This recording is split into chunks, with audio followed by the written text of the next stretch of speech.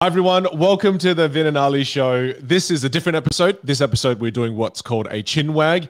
This is chin wag number 2, Ali. This is the second chin wag we've ever done. The sequel. Will it be better than the original? I don't know, because the last time we did a chin wag was pretty fun. And I guess for our new listeners, what this is just an episode where Ali and I get to jump on and talk about the things that are on our minds.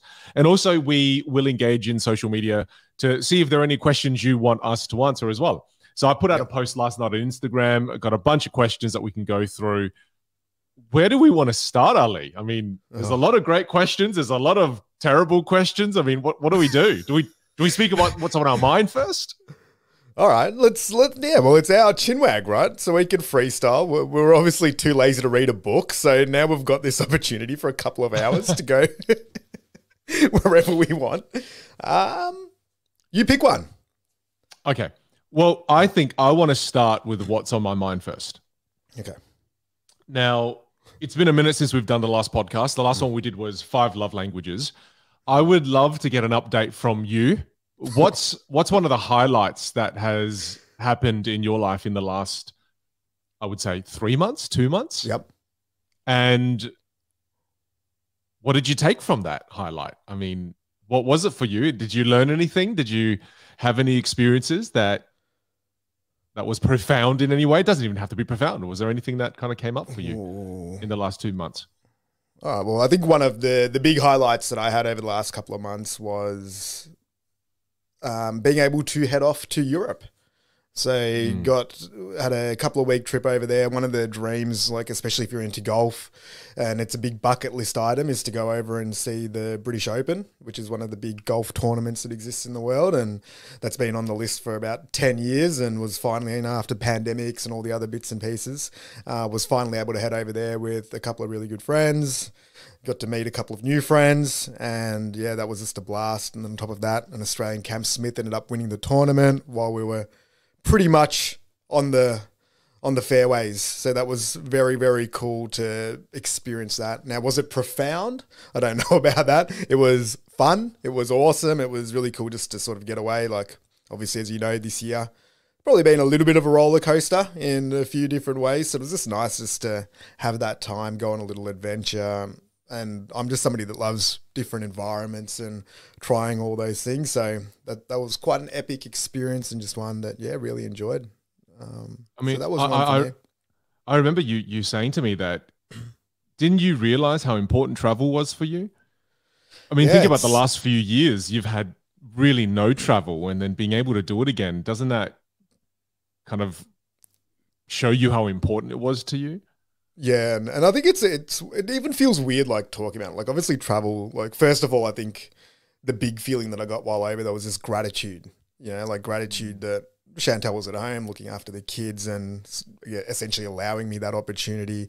Gratitude that, I could go away for a couple of weeks, and we've got an amazing team that are able to look after the business and keep those things ticking over. So like if I think about that, like it was, it's very much a first world privilege and benefit, to have an experience like that. So just acknowledging that, how cool it was to be able to experience that. But then also, I guess one of my values is environments and changing up those environments, exploring a bit of adventure. So it was nice to kind of align with that and having the opportunity to do so after we have had a couple of years where travel has been pretty limited. And you could tell even while we were traveling around that it was busy and the airports weren't really ready for it. The airlines weren't really ready for it. The venues that you're going to, like everything's still kind of rebounding. But that was really cool. So, Did you feel refreshed after coming back? Did you feel rejuvenated?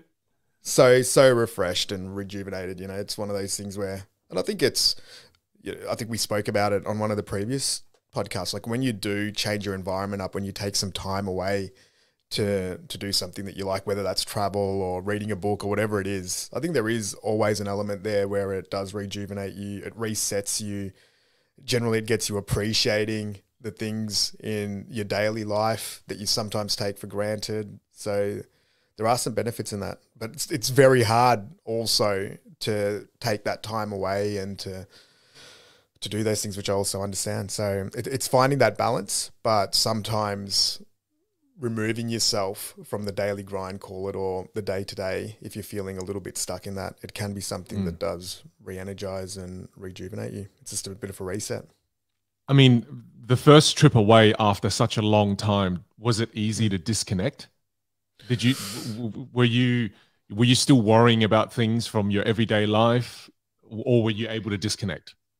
A little bit of a mixture. Like, I think going into it, there was a bit there where, like, say if I look at my last 6 to 8 months, it hasn't felt like a steady stream where it's just sort of like on a predictable trajectory. It's felt more like a lot of big things, ups, downs that have been going on. So I don't think it was as easy just to get into that zone of just, all right, pack the bags and off we go. But once I was sort of there and then you're in that moment, I think automatically you end up just in that zone just because of the time difference, time zones, the change in, that environment, being in a different country, you know, new experiences, whatever it is, you end up getting into a little bit of a routine. So, I think it probably started not as smooth as probably normal, but then, got into that flow pretty quickly. Oh, that's awesome. Because I this year, you went to the UK, right? So I was actually in Germany. Yeah. So I went to Berlin in Germany, and I actually found it really hard to switch off. So I was away for about a week, and it was just difficult to switch off because I guess when you have your phone with you and you take it with you, your life kind of comes with you, right? Everyone is still able to access you. Emails still come through, and I think that I just found it still a little bit hard. I mean, it was still great. It was just a little bit hard to disconnect. I want to go back and unpack your trip as well. But one of the things that was hilarious, we went to a comedy show the other day. We watched Chris Rock, and one of the things with the comedy show was that you had to put your phone in the bag. So they give you these lock-up bags for like 2 or 3 hours. So essentially, there's I don't know how many thousand people there, 5,000-6,000 people there, no phones. So like you're just watching they everyone. Up 5,000 phones. Yes, before you enter the venue, you have to put your phone into a bag, and you're there for 3 hours or so. And there was just this interesting dynamic with everyone there. Potentially, like for me, I think that was the first time I would have been awake for 3 hours without touching my phone, and I reckon that might have been pretty similar for most of the people in there. And people like making eye contact. There's small conversations going on. They're looking around. Like people are trying to look at like somebody that had a watch on to see what time it is because no one really knew when the show was going to start. Like there are all just these little intricacies, but like you could see just a variety of people like either enjoying themselves, being a little bit more present in the moment, or even I think some people are probably like stressing out a little bit because just the discomfort of not having it. But I think that happens now even with travel. You end up in a zone where you're either checking something or you're taking a photo or I better record this, better capture this moment. And it is sometimes more difficult to get in those zones. But what about, so you were over there in Berlin. How was that experience? I know you haven't, like as a keynote speaker, you've been sort of doing a lot of your stuff virtually. And was that one of your first gigs overseas, and how long? 3 years, two and a bit years. Wow. The first overseas gig in about 2 years, And well, I mean, it reminded me of how much I loved traveling. And it was weird because I guess I did it so much in my previous life. I used to do, I used to be on the road about 180 days a year. It was disgusting. And that made me hate the process of traveling, being on a plane, being in airports. I hated all of that so much towards the end of 2019. And then obviously that got taken away from all of us globally. And then in doing that again, I didn't realize how much I missed the process of traveling. You know, going to the airport, getting a cup of coffee, waiting for the plane to arrive, getting on the plane, sitting on the plane for bloody 16 hours. I didn't realize how much I missed that. And it's funny you talked about the Chris Rock people putting their phones in a bag. The plane is the one place where I couldn't, like my phone, the only thing I could really do on my phone was look through my photo reels, which was really nice. I loved going through the photos and seeing the year that has passed so far. And I just loved that. Oh, I like that. Wait. Before you continue on there, when you were going through the photo reels, was there any moments that stood out? Lots of camping. Yeah, that's cool. I have all these I have all these memories and pictures of Xander and I in the same jackets that we got, you know, because when we go camping, we have these specific jackets that we wear. And it's just so many memories of us exploring, going on hikes, making fires, cooking food. Overwhelming number of photos in my photo album was us going camping and going on road trips. That's cool. Memorable moments looking back over memorable them. moments. But I didn't realize how much I missed that process, because if you ask me what I do on the plane, I'd love to ask what you do on the plane, because you sat on a many hour flight as well, multiple hours. When I sit on the plane, it's either going to be watching a movie, reading, looking at photos, or sometimes I try to write a little, right? So I try to write a little, reflect, and I guess I fell off the bandwagon doing a lot of those things. When I looked at my last journal that I took, the last time I journaled was in March, the 2nd of March this year. Yeah. And I fell off the bandwagon. I fell off the journaling bandwagon. Only started again about like a week ago. Mm-hmm. And I think the plane made me realize that I need to start doing that again. And I didn't reflect. I didn't look back at what I was doing. I didn't really have, I guess, a steering wheel. I feel like the journal is a bit of a steering wheel for me. It allows me to steer my life a little more intentionally. Mm-hmm. Yep. So that was something that I took away from traveling again, is it just made me reflect on my life and go, man, you used to journal frequently, and it really helped you get your thoughts out, gain clarity, and then you stopped. And when I was reflecting on the plane and I wrote again, the reason why I stopped for so long was because I was being super hard on myself for falling off the horse. Right? Yeah. And isn't it weird that you beat yourself up for, oh man, I should have journaled more and then I didn't. I'm not going to journal anymore. Stuff it. I've totally failed. And I just spent a lot of time thinking about that, going far out. It's not about not falling off the horse. It's about learning how to get back on the horse faster. Whereas I took like a 3-month period off the horse, you know? Yeah. That's a really interesting concept, just with when you have a streak going and then you break it, how your brain automatically tells you, hey, we should just never do this again. We should just, yes. It's like, and it's always with the really so bad important stuff. Sometimes it just becomes part of it. Like, I think the gym's probably a pretty good example. It's a pretty good example. It's like, you go 4 or 5 weeks, 3 times a week, then you miss one session, and you're like, do you know what? I think we should just never ever go again. Like, that was cool while it lasted. Why does the brain do that?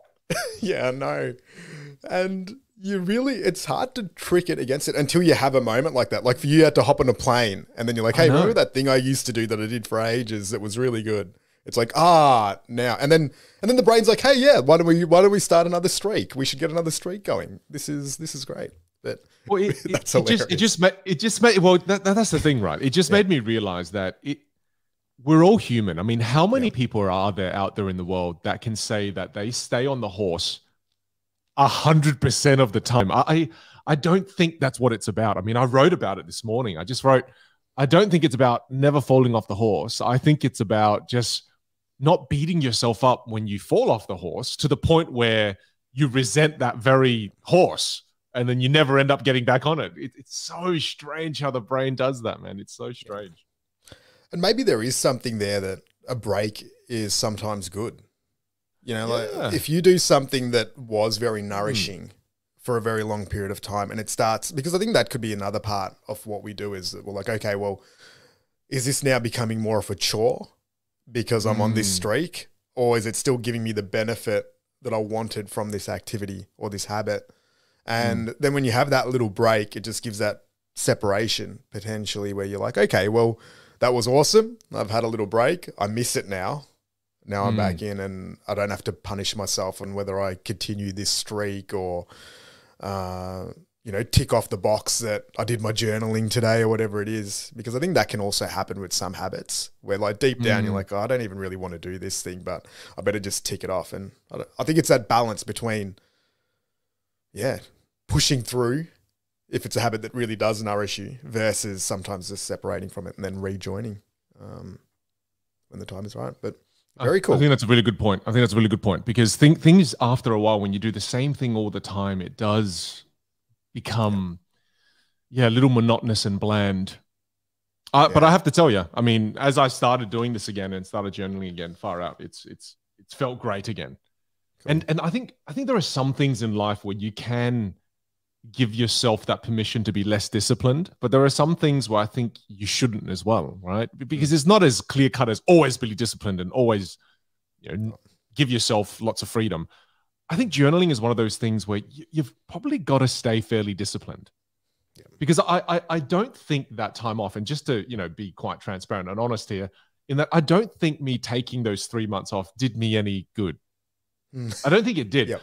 And the reason why I fell off it was just because, I mean, this, we use that war analogy all the time. Yeah. I kind of went into a deep mission where there was a period of 6 to 8 weeks where I was gone to the world. I was just kind of deep in my own zone working. I still think that during that period, if I continued to journal, I probably would have learned a lot of things. I probably would have built more self-awareness during that time.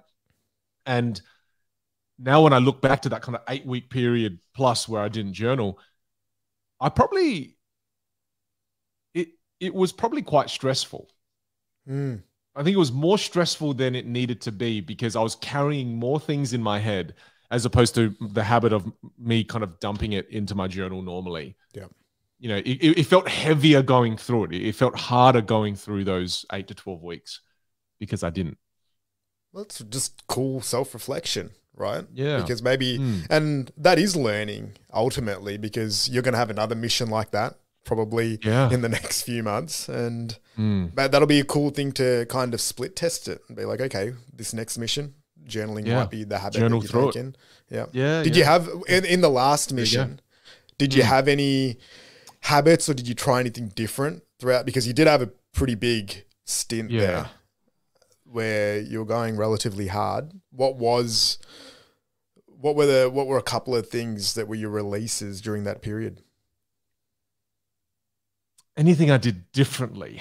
I mean, man, I went pretty crazy. I remember I was doing an in-person workshop right after I finished the in-person workshop. Then I did a virtual workshop for Zoom. Right after did that virtual workshop, which went for a whole week, jumped on a plane, immediately flew to Berlin.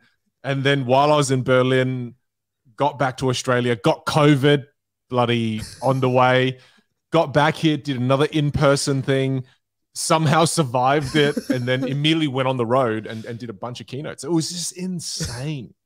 Yeah. It was insane. And while on top of doing that, trying to manage, growing the social media side of things, which the team has been able to do really well in the last 3 to 4 months. So it was just all happening. And I think I used the excuse of it being too busy and I stopped doing this. Yeah. I don't think I did anything besides heads down, bum up, and just work. Yep. Yeah. And I guess the only thing I did differently in the last 3 to 4 weeks was instead of just working, I took the family with me and we did kind of a half work, half holiday. Oh, that's cool. And then that was great. I mean, that was fantastic because it didn't feel so intense. It was just, a keynote, a workshop, interstate, followed by a couple of days of holiday with the family, another keynote, another workshop. So that it felt nice. It felt like it didn't even really feel like work, to be honest. It felt like a bit of a vacation. Oh, well, congrats on getting through the mission and then also having that rest time. Well, there we go. There's our recap on the last couple of months. Yeah. This is why we haven't been doing too many podcasts. Yeah. we've been away, and I think we've been, I guess practicing a little bit of what we try to preach too, right? Where it's going to work stints, detach a little bit, take some time away.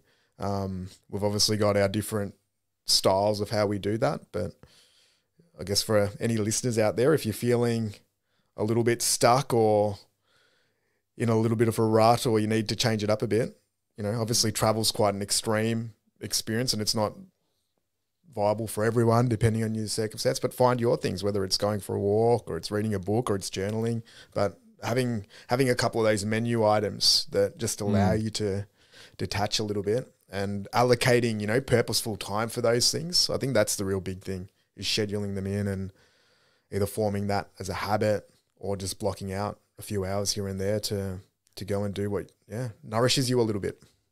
I reckon the key takeaway there is just change of environment, the importance of changing the environment. And the more different the environment, or the more you're able to change up the environment, or the more drastic the differences in the environment, sometimes you get really drastic lessons that get thrown your way, right? It's while I was in the thick of it, I really didn't remember the value of journaling at all while I was in the thick of that work period. And it took throwing me on a plane and being halfway across the world for me to go, oh yeah, I need to go back to doing that thing I used to do, right? It's the environmental change. It's so powerful. Even again, we used to go for family walks, and we stopped doing the family walks. And last night we just kind of started that again, because I kind of went and said to my wife, Pei Wen, I said, what are the things we used to do that were really good for us? We need to start doing some of them again. It's yeah. So again, whether you're going for a walk, change your environment, or go halfway across the world, it's good for you. I like it. Yeah. Well, sticking on this theme, okay. I've got a follow on, and I Okay. think it probably links to one of the questions that we got, or that you got through when you did the call out. Yeah. And like, we've spoken a little bit about environment, a little bit about habits, right?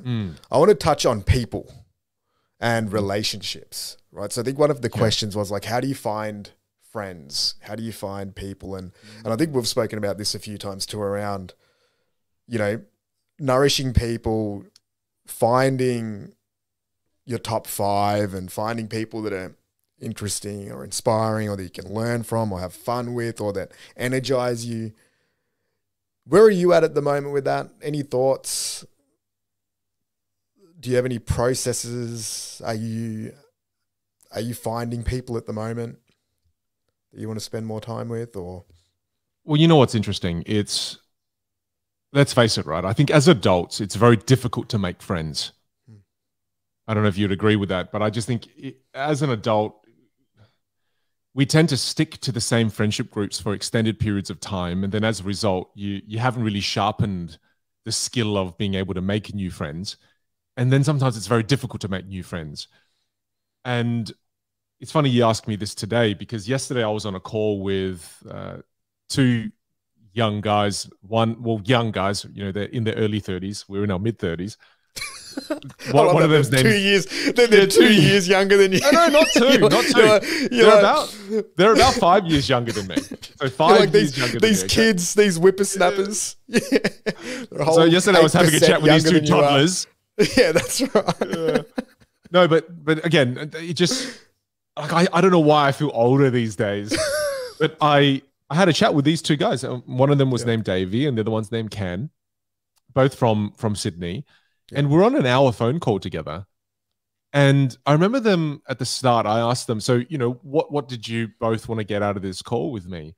And they said, we just want to be friends.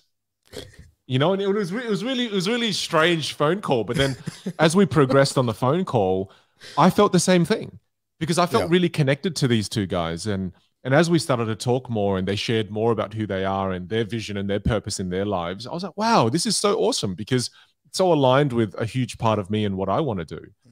And at the end of the phone call, I kind of said to them, hey, let's do this again. I want to get to know you both more. And I actually want to become friends with you both.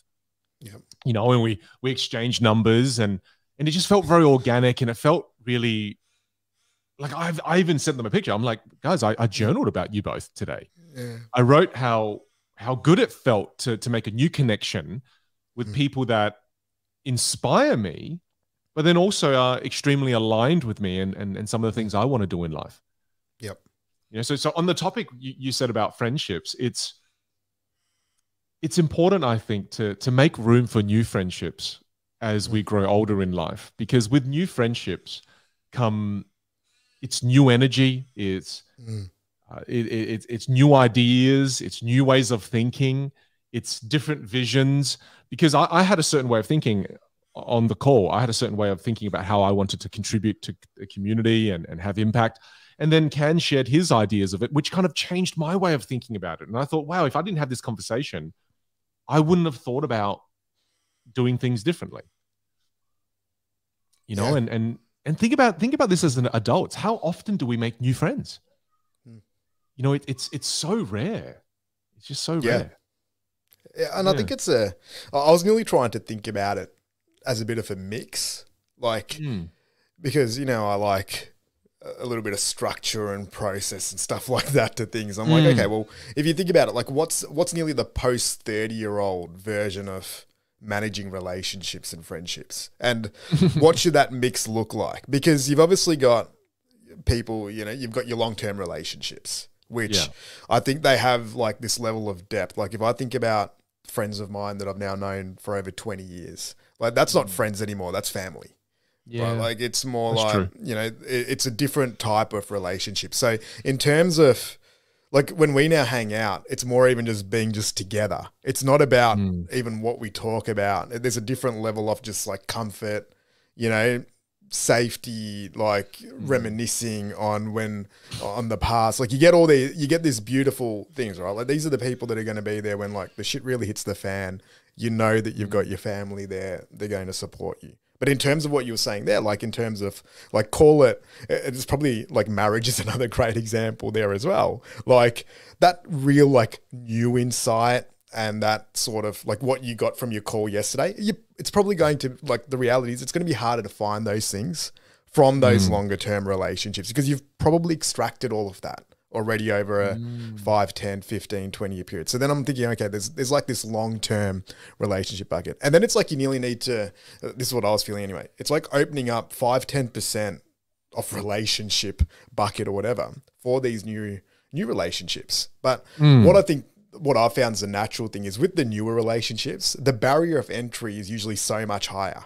Like it's like we put up these walls that weren't the same as when we were 15, 18, 20 years old, where it's like, okay, well, if we're going to take this relationship to the next level at the age of 30, it's got to tick 15 of these boxes to warrant time, energy, and all the other bits and pieces. And then it's like, okay, door closed. It's like, you said that one thing that I didn't really like. Like I've got my crew. That's fine. I'm happy to stay with that. And then you probably do miss out on all of those new experiences, new ideas, new thoughts. So yeah, I think finding that balance is really interesting around that. But that's one of the things that I've been focusing a bit, especially this year, is trying to nurture some new relationships. And it's been pretty cool. Like you do get just different energies, different conversations, different perspective, different experiences. And then also what they bring, their networks, like it unlocks like new worlds essentially, which is good. And then ways to do that, because then I think the follow-up question is, okay, well, how do you then do that once you're in your 30s? And I think the big one is using some of your passions and then finding communities that relate to those. I think that's one way, like joining a club, finding a hobby, joining a class. That just seems like a really cool and easy way to unlock some of these new relationships, because you can build a friendship around that common interest.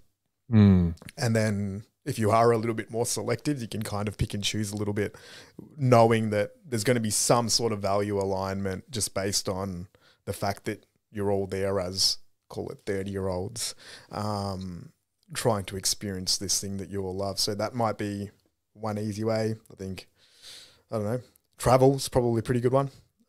Just because when you're sitting there waiting in an airport for 3 hours, there's plenty of opportunities to start some small talk and conversations. Work, networking, I don't know. What about you? Any thoughts? Yeah, I mean, while you're talking about that, it just made me think about the family bucket as well, right? Yeah. It's how do you maintain that relationship, and how do you keep it, you know, how do you make sure it's going to continue to thrive? Because I'm thinking about, you know, some of my friends that I've known for more than 20 years. You know, for example, one of my best friends in my life, his name's Lenny, and it's very easy to allow those friendships to just fall onto autopilot, right? Where you lose touch with some of these friends gradually, and some friendships, they naturally just kind of start to fade away. Whereas the ones that I think are very important to us, one of the ways to keep it going is to grow together, right? Because like you said, once you've known someone for more than 20 years, I kind of know everything about you. You know everything about me too. So instead of finding out about each other, which we're not going to be doing, we grow together. Yep. So one of the things Lenny and I kind of said, and we called it out with each other too, is we just kind of said, hey, you're one of my best mates in my life. I don't see you as often anymore. I miss you.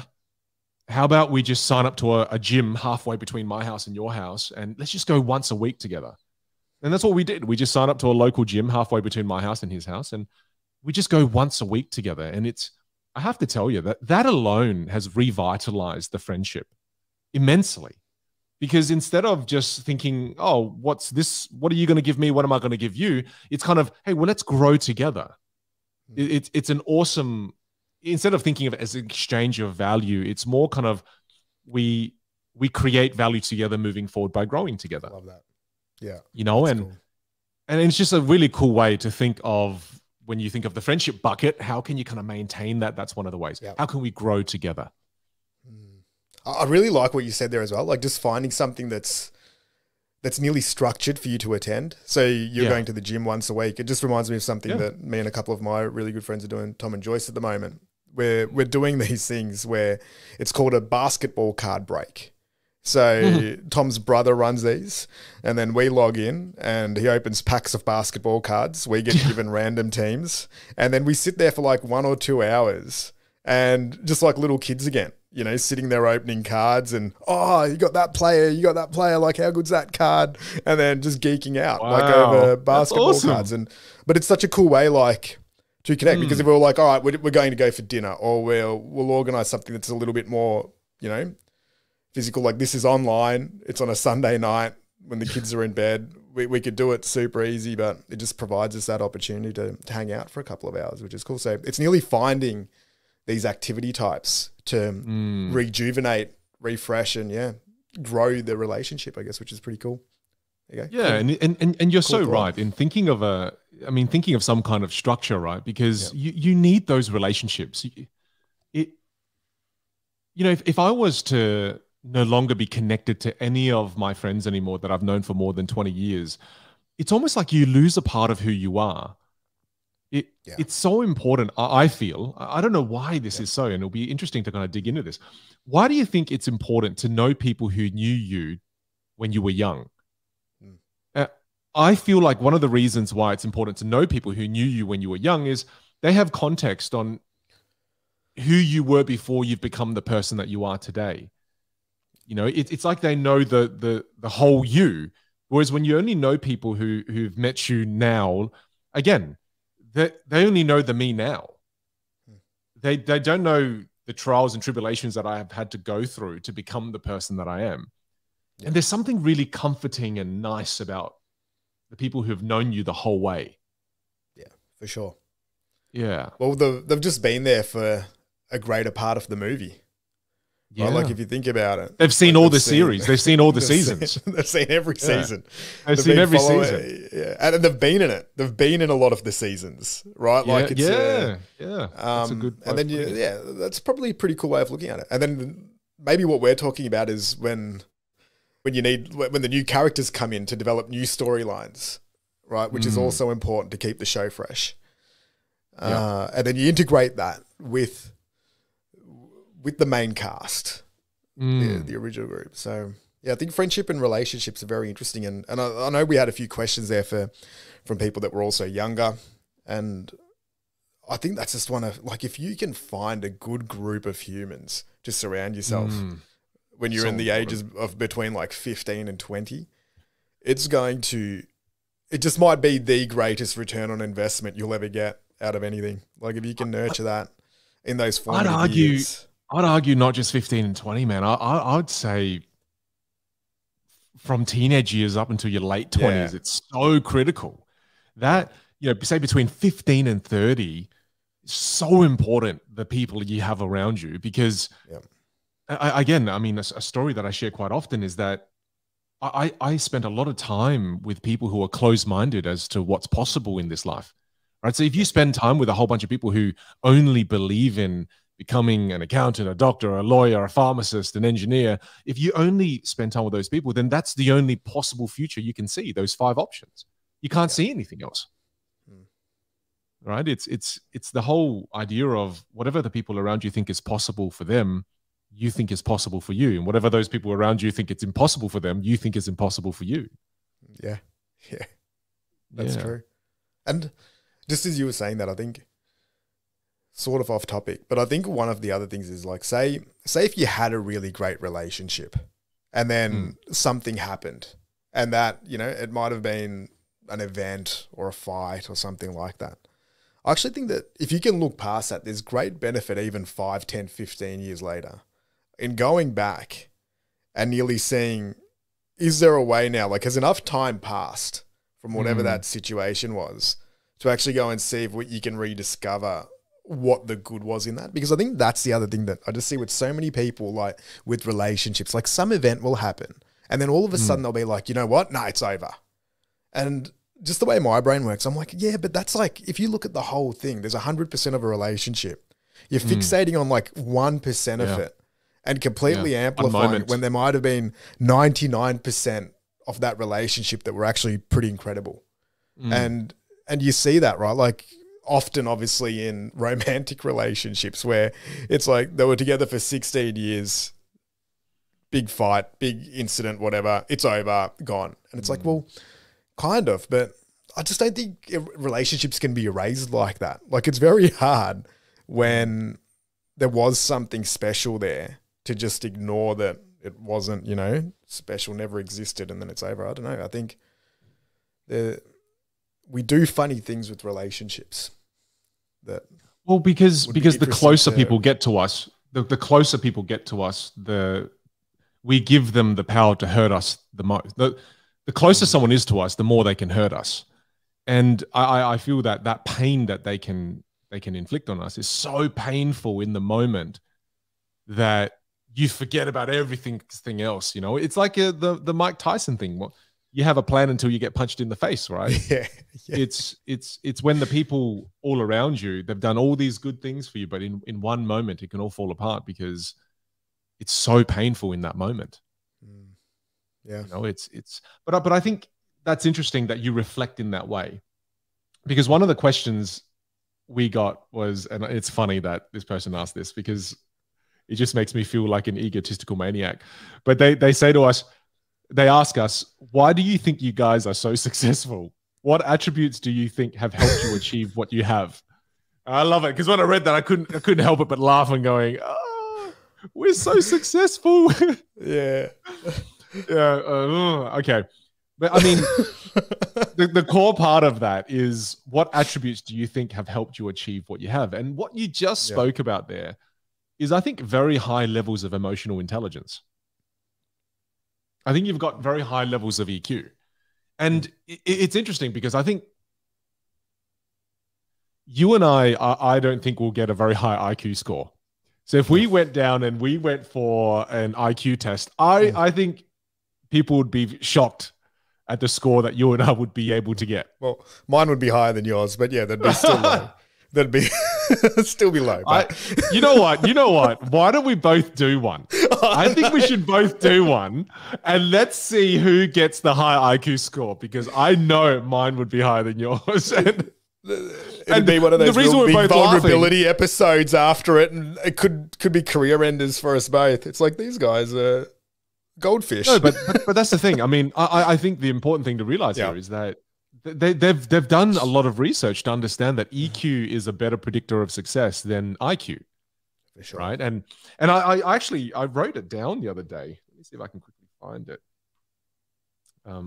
The definition of EQ, and I love this definition because it's so clear cut.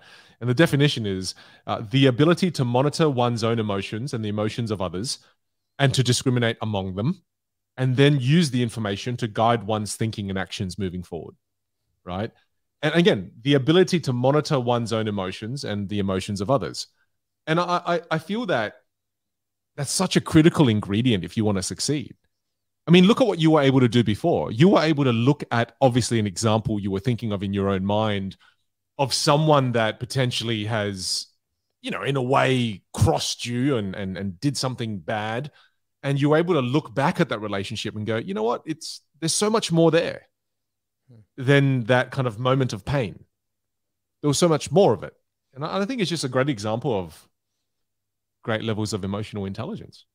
Yep. So I like this topic. So in terms of EQ, because I know you definitely operate in this world, like I think communication is the outward expression of high levels of EQ. How do you develop EQ? Well, from a communication standpoint, like, is it natural? Can you learn it? Yeah, well, yeah. Look, I think emotional intelligence is one of those things where, from a communication standpoint, this is how I would teach my students to start building more emotional intelligence as a communicator.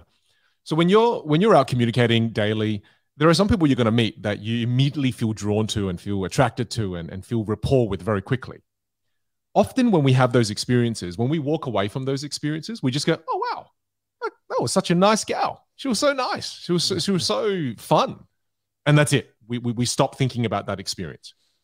When we're trying to develop more of that self-awareness and emotional intelligence, we have to walk away from those experiences and immediately think and go, why did that person engage me in that way? How come that person connected with me so quickly? What was it about them? Was it the way they spoke? Was it their language? Was it their body language? Was it their facial expressions? Was it the melody in their voice? Was it them storytelling? What was it? And as you actually start to sit down and reflect and review that experience, you're starting to build more awareness, right? You're starting to go, oh, right, it was this, it was that. And then you're starting to build that EQ. And then also the opposite is true. When you meet someone that really rubs you the wrong way, when you meet someone that you go, oh, far out. I mean, I just want to seize this communication immediately and walk away. Instead of just going, what a wanker, think to yourself, what was it about that person? Was it the way they spoke? Was it their body language? Was it the way they looked with their face? Was it because they gave you no eye contact? Was it because of the melody they used? They spoke to you in a way that made them seem superior? So I would say, as a first point, if you're trying to build that self-awareness and also your emotional intelligence, is when you walk away from these experiences on a daily basis, and they tend to occur to all of us, take a step back and reflect on that experience. Why? And why did that happen? Tough question. If you're looking at top 3 things in high EQ people, like qualities versus, and then maybe the bottom 3 qualities in lower EQ people, what would they be? First one would be understanding yourself. I mean, it sounds a bit strange, but the more you understand yourself, the more you understand other people, right? When you don't really have a deep understanding of you as a person, then you can't understand other people. And I guess the wisdom there is that we're all human. We are much more similar than we are different. So when you seeking more understanding in yourself, you're going to inevitably understand other people better. I'll give you an example. I was standing in line with Pei Wen and Xander. We were just on a holiday, and someone just pushed in and was super rude, right? And they just pushed in, they were super rude. And then the people behind me got really upset, really angry. And to me, I just didn't feel angry at all. I don't know why. I just didn't feel, Pei Wen was upset. I just didn't feel angry at all. And I just said to the lady, oh, hey, I don't think you realize, but the line's just around the corner. And then she apologized profusely. She said, oh my goodness, I'm so sorry. I didn't even realize it. I was like, yeah, it's okay. It's all good. And then she just walked to the back of the line. But it's just a simple moment where I was observant, and I realized that I don't think she noticed that we were in the line because there was such a big gap between myself and the other person. I was just more situationally aware. Whereas everyone else immediately assumed, oh, this person's a terrible person. They all started bickering behind me. So I think the first thing is, in understanding yourself, you understand others. And in that situation for me, it was more, I reckon that I've done that before, where I've just done something without thinking, and that's what I assume the person did as well.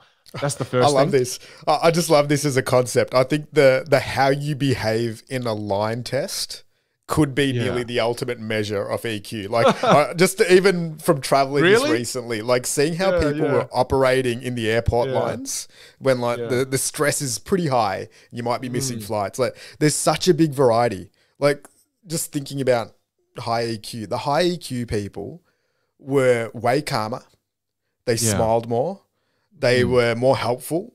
They were probably more courteous, more like positive, like their language. Like they would have little jokes like, haha, like what else? At least we're all going to get on the flight at the same time, you know, like all these kind of things. And then like you could see the other version of it, like agitated, fidgeting, snarl on the face, yelling at people if somebody accidentally pushed in, or like, you know, sometimes how like somebody will be doing something and there's a line of 400 people, but they don't walk up like 4 steps, even though the line's not really going to move. And then you see the people behind like, oh, like surely this person could just move forward, even though there's no real difference on the impact. I think the line, like put people in a long line, see how they operate, and you'll be able to quickly figure out who's high and low EQ. That's right. That's right. It might be a cool test to be able to go, who's displaying high levels of EQ in a line. Yeah. But or if you want to test your EQ, just get into a long line. In a line.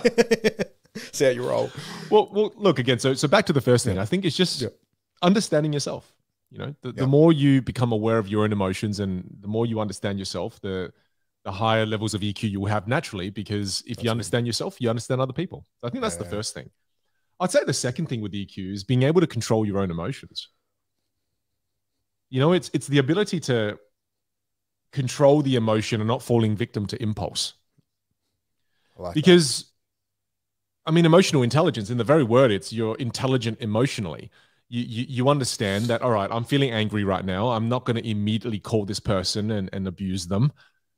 You know, it's just about you being in more control. So I think it's about, the second thing would be definitely being able to control your emotions more. So when you see someone who's able to control their emotions in a line where it's a very stressful environment, again, that's an indicator of someone who's got more EQ, right? Yeah. And number 3,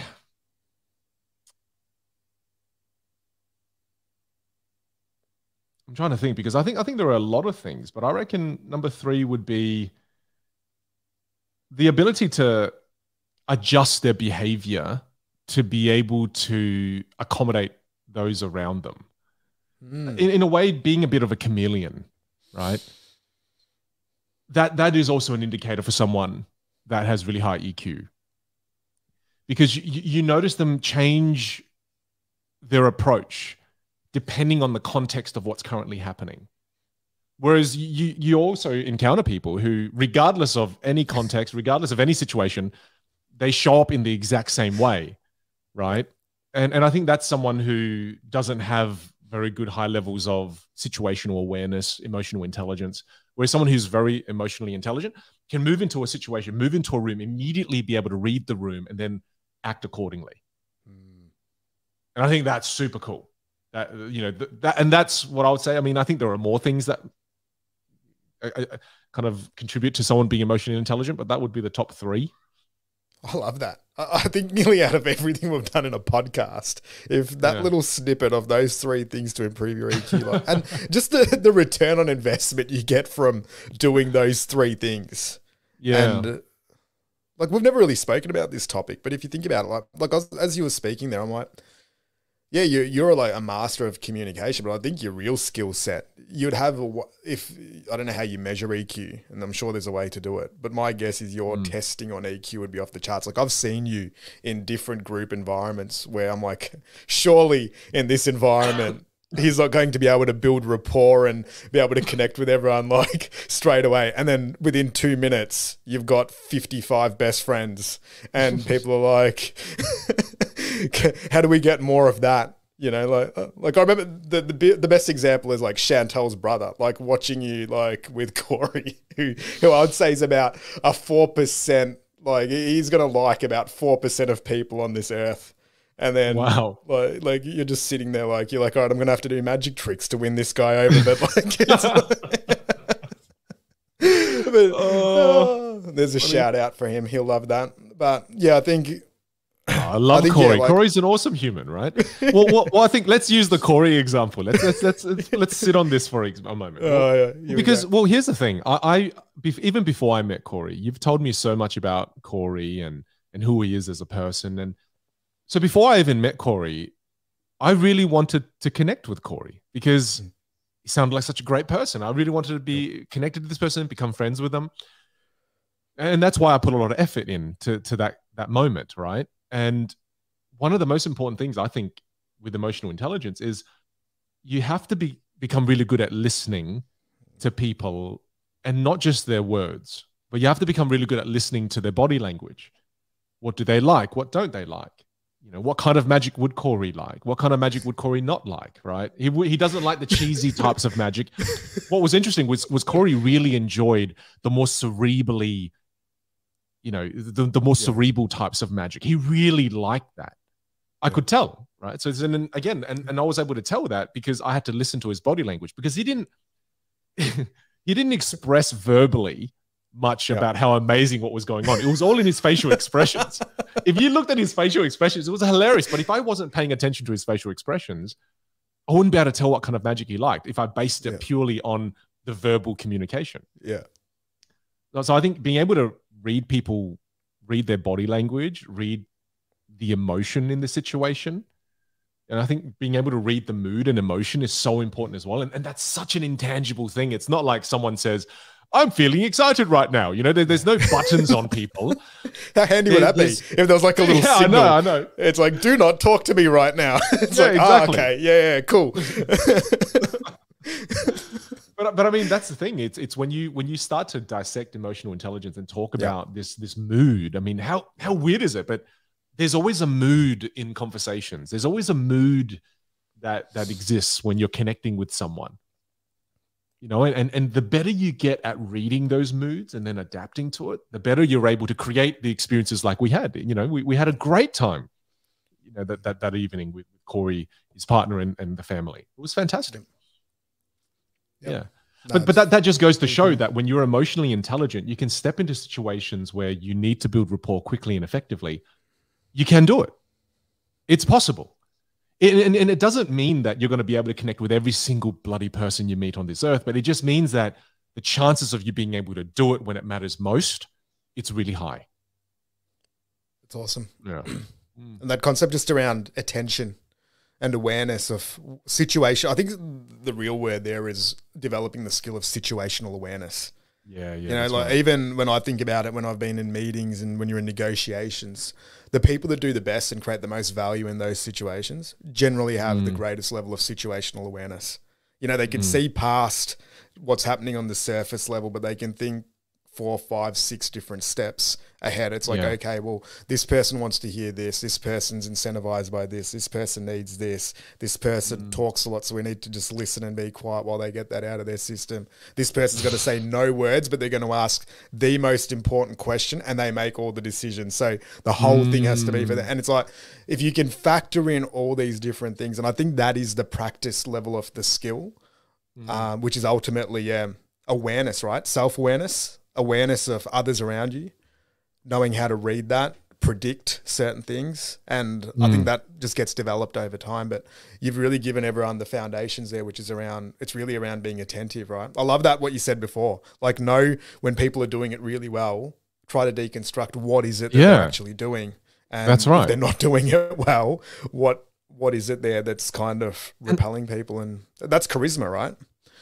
Well, that's right. And you can also just, even from a communication standpoint, like I said to you, that's where I tell my students to apply this lesson is for a week, just for a week. And you'll be shocked at what you learn yourself in 7 days, right? You can go to a coach like me, you can come to a teacher like me to learn communication skills, or you can also, while building your own emotional intelligence and becoming more emotionally intelligent, you can start to work on your own communication skills and self-coach yourself as well.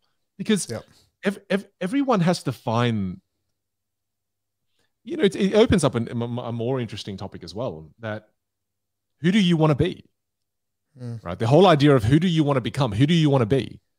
I mean, that's a very difficult question to answer. And I think the only way to really be able to form who you want to be is to get some kind of direction, to kind of get I mean, this is for me personally. I'd love to ask you the same question after, but for me, how do I know who I want to be? Well, to me, inspiration helps immensely.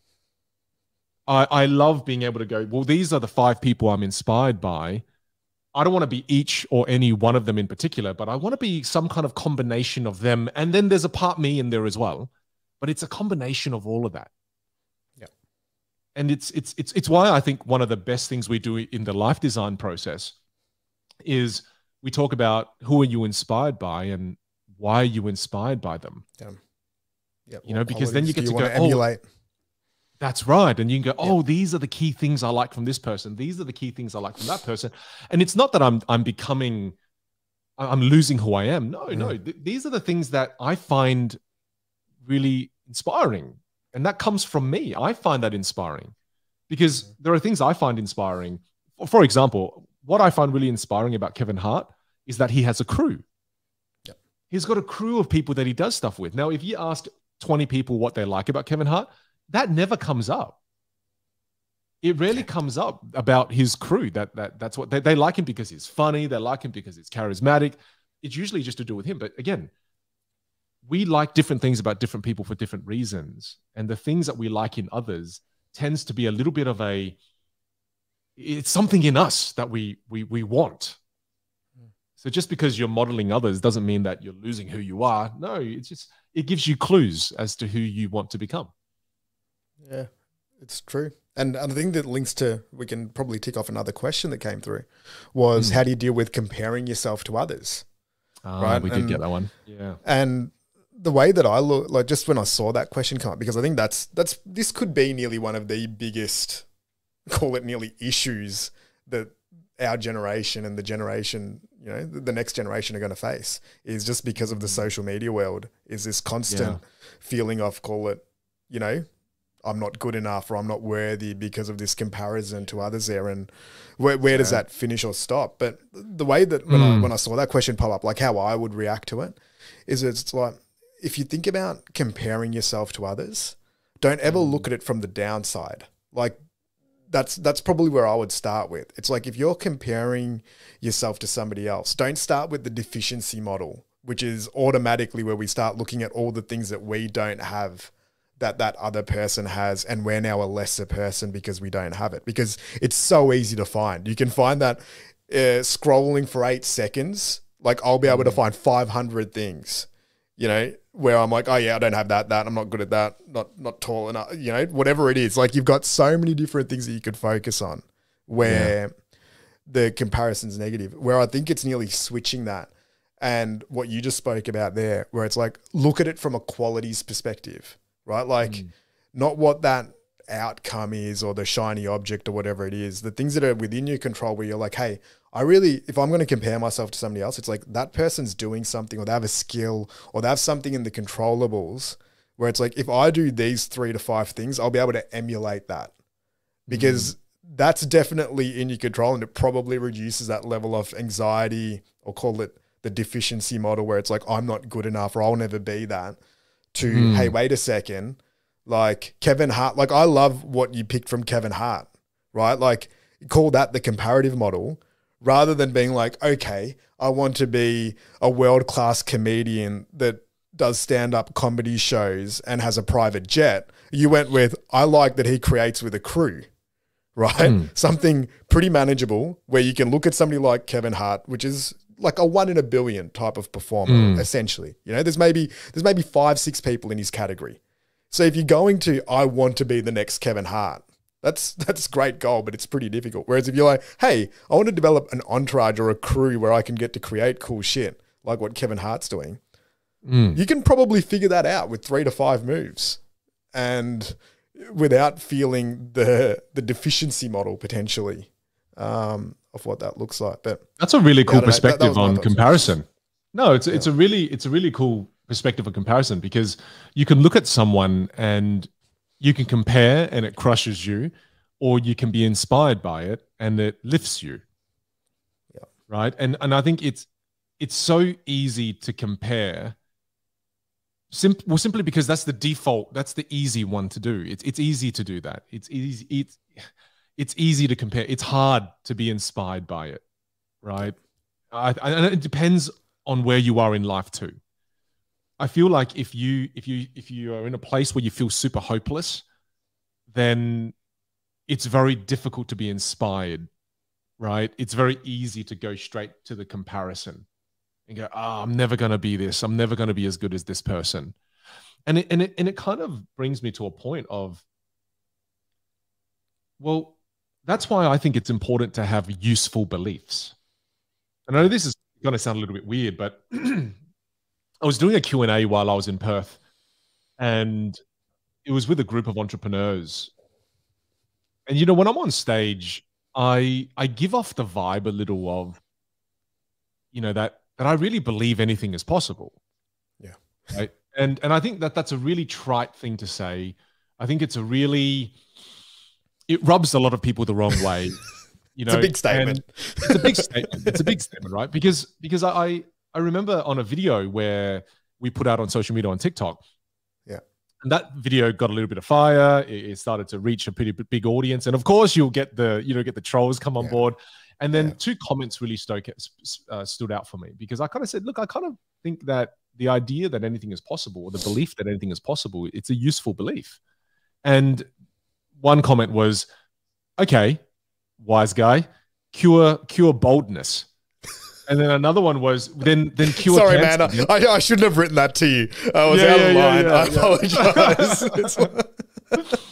Right, so it was cure boldness, and then cure cancer, cure leukemia, or all of this kind of stuff, right? And what's interesting is then it made me reflect. Yeah. Because is it something that I should say? And it was really interesting, because as I was reflecting on it and thinking about it, and I just kind of thought to myself, well, the person that's one day going to cure boldness, because I believe that it will be cured, so there's still hope, Ali. Yeah. And the person who's going to cure cancer, the person who's going to cure the diseases that we currently have, that person needs to believe that it's possible. Because how else would they do it? Where else would that motivation come from? Because if you believe that it's not possible, then shit, you're not even going to try. And it just made me think about the whole concept of useful beliefs. Yeah. I'm not saying that anything in actuality is possible. I'm just saying that it's a useful belief. Yeah. Because the alternative is like nothing is possible. Well, that's right. So if you're going in with that belief system of nothing with, like, I think you've got a better chance of forward movement with anything is possible than if your general like sort of philosophy is nothing is possible. I don't know.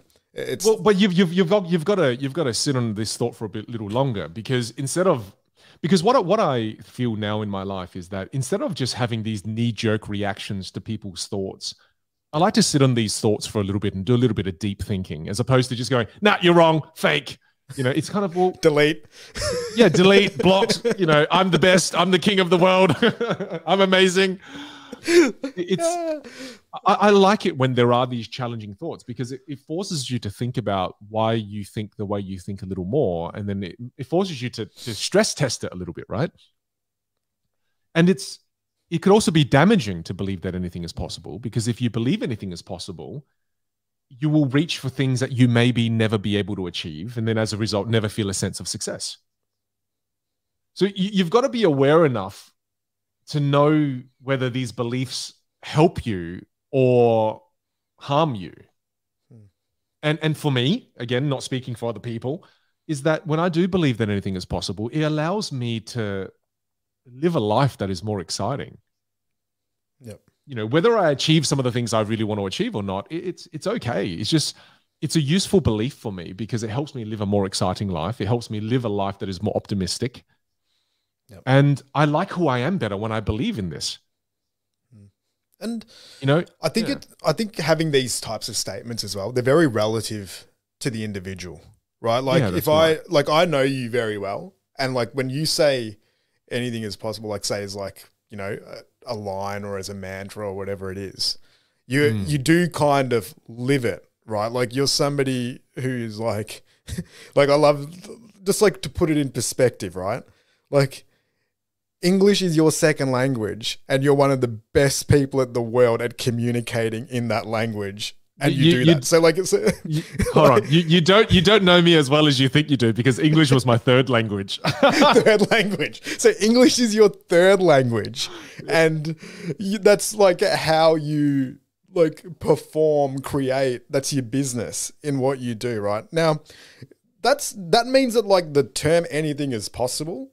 Like you've got a little bit of evidence there that suggests that things that are highly improbable, you've been able to turn them into being possible, right? So it makes sense. Whereas if I look at mine, like I probably don't go with anything is possible. Like my one, when for the most part of my life, it was more around like the underdog. I liked exceeding your expectations. Similar type of one, but you're aiming higher, whereas I aim lower and I want to like exceed that. You know, so similar types of things. But I think these types of statements that we put out there, like again, it goes back to self-awareness and knowing all those bits and pieces. It's very different if like you've done nothing in your life that will low odds call it, and then your mantra is anything is possible. It might not make too much sense yet. You know, like you've actually taken actions and you've done the work. You've taken chances, you've taken risks, you've made decisions, you've, you know, engaged with people around you. So there's like if you tell me anything's possible, like I'm not going to argue against you on that, because I'm like, all right, well, yeah, there's enough evidence there to show that, hey, if you say it, there's probably a good chance you might be able to turn that into a reality. Whereas for others, that might not relate. So I think the cool thing here though is like finding these statements and nearly developing them over time and refining them in alignment with who you are. And you touched on it before, like having beliefs that work or values that work for you as an individual. And then forming those into some type of statement that then helps you either to make decisions, choices, allocate your time, your energy, your resources. Because I'm guessing for you as well, like if you have a couple of opportunities and options on the table, you're probably going to go for the one that's more in the anything is possible bucket rather than the, hey, this is a really safe play, Vin. We should just do this. It's got like a 90% chance of success. That's probably not as much anything as possible. That's like, yeah, probably pull that one feels very positive. I don't know. Well, no, you're right though. It's choose the useful beliefs that will help you. Yeah. Right. It's when you look at a lot of the beliefs that I have, I mean, another one that I really love is that reality is negotiable. You know, when you look at some of my favorite quotes and some of the things that I really love, it's all to do with that, you know, things are bendable. Yeah.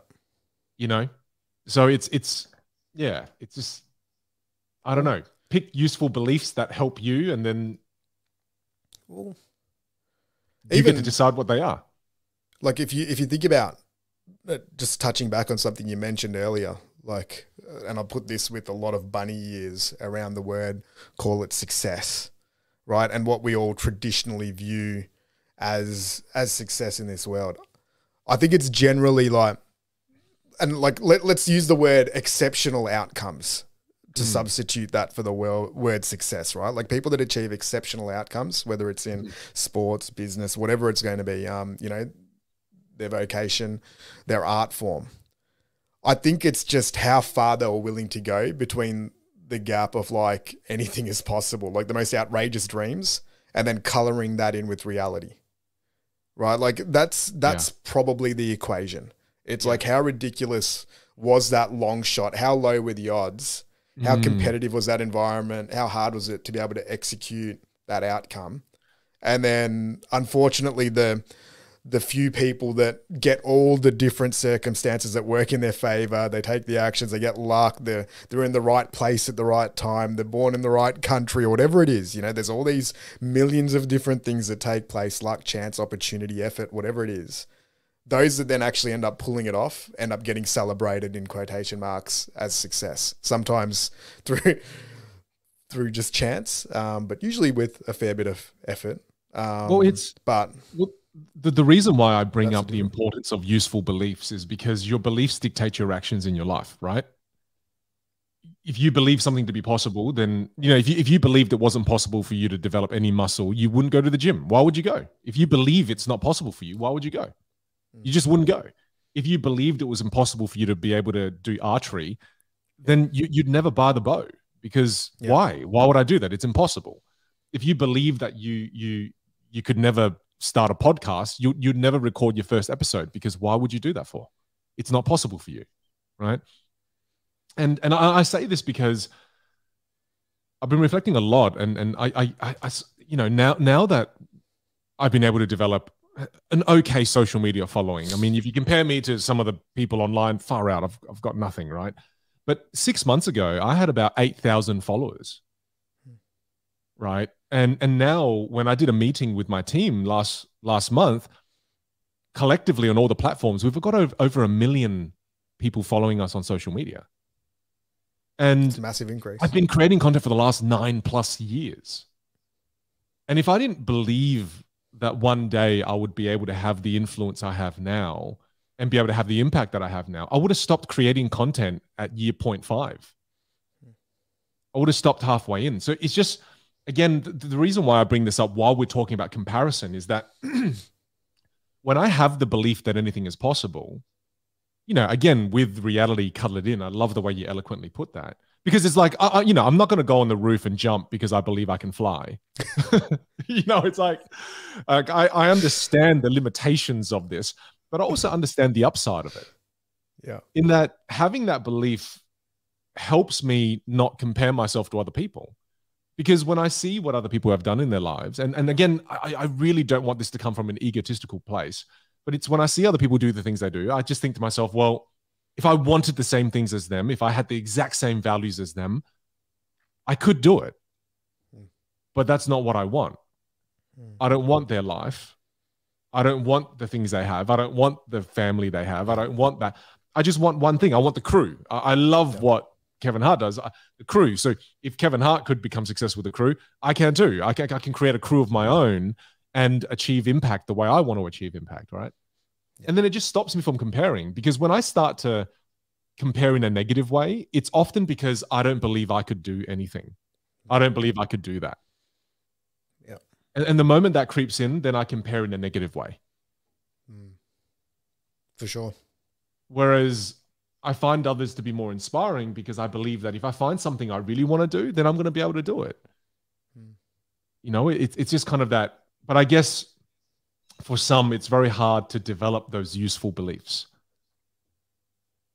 Yeah. Because when I think back to how I've developed the useful beliefs, I've developed it because I've seen my mum and my dad do it their entire lives. I've seen my family have nothing and build everything. I've seen them build businesses from nothing to something that took care of my family, my cousins' families, extended family members, you know, members of the community. I've seen them do the impossible so many times. And it's kind of being ingrained in me from when I was young. They did the impossible before I was even born. They escaped the war on a boat that they built. I mean, that's insane. You know, it's just all these little things have helped me develop some useful beliefs. Yep. But I don't know, how would someone develop it if they didn't have parents like that? They didn't have the upbringing. You know, how do you develop that? Yeah, I think it's, we talk about it. We do a little bit in life design, right?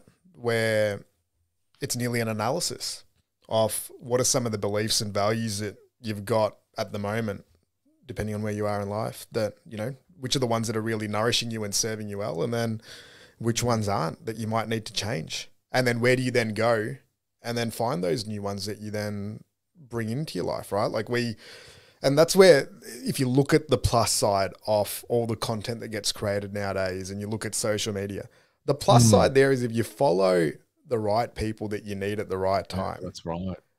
That's how you can find some of these new values and beliefs. And then the key is then trying to practice them, right? Like one of the things that we do when we talk about like values in every aspect of life can just become throwaway lines. You know, like when you see companies are like, we value integrity, we value teamwork. It's like, yeah, these are great words. And people will sometimes sit there when they do value exercises and belief exercises and they'll be like, yeah, I value generosity. It's like, okay, well, what have you done in the last 12 months that was truly generous? Yeah. Right? Like if that is one of your values, or if I value family, it's okay, list 15 things that lit you up with your family, like that were positive, right? Like, so it's finding out those top 5 to 10 values that you actually do truly value or believe in, and then seeing how they match up with reality. in your life? And then also finding a few new ones that you then need to integrate. And how do you plug those in? And then what's an action plan to actually embed those? Because just writing it down that it's a value of yours probably won't be enough. It's then around, okay, well, how do I then act this out? How am I executing it? What's really interesting is that I've always known that your beliefs dictate your actions. I wonder if the reverse is also true. Your actions gradually become your beliefs. Your actions become your values, right? Do you think it's possible to continually act in a certain way? Let's say, for example, you are not currently generous, but you want to become more generous because it's a value you want to have. If you start being generous more often, do you think it gradually becomes a value? Yeah, for sure. So you believe it can work both ways? Yeah. Yeah, definitely. But I think you've got to have intention though, right? Like the big thing there is around awareness and intention, because sometimes you can be taking action, and this happens, I think, to a lot of people, where so much of the action's very reactionary. Mm-hmm. You know, it's not proactive action. It's like, okay, I just do these things because it's part of my world, you know, that I've been given. Right. And so it still probably comes a value in a belief, but you might not even know it. You might not know how to amplify it. It might be hurting you. So without doing that sort of analysis and reflection, I think it's pretty difficult to know where you need to take it, how it's actually benefiting you or not. So to tie up this kind of thought process, that in a way means that if you want to develop a useful belief or a useful value, write that belief and that value down. For example, if the value or the belief you want to develop is that reality is negotiable, instead of just writing that statement or writing the value, come up with 5 ways in which you can turn that value into a verb, right? Yeah. So 5 ways in which, say your value is generosity, for example. Let's use a simpler example. It's generosity. What are 5 ways in which you can become more generous in the next 4 weeks? You know, it might be take one of my family members out to lunch. It might be to find a way to contribute some of my time to the local community center, right? And I think by acting out some of these beliefs and values, you're going to start to develop and strengthen some of those beliefs that you want to have, right? That's really cool. I've never thought about it in the reverse. You know, I always knew in a way, because I guess I have some strong beliefs. I always knew that these beliefs of mine really served me because they dictate the way I act. But I never thought about it in reverse. I never thought, you could actually kind of go in the reverse and then help you develop some really useful beliefs that help you through life more. Mm-hmm. Yeah. Well, and I think action's the way that you try them on, right?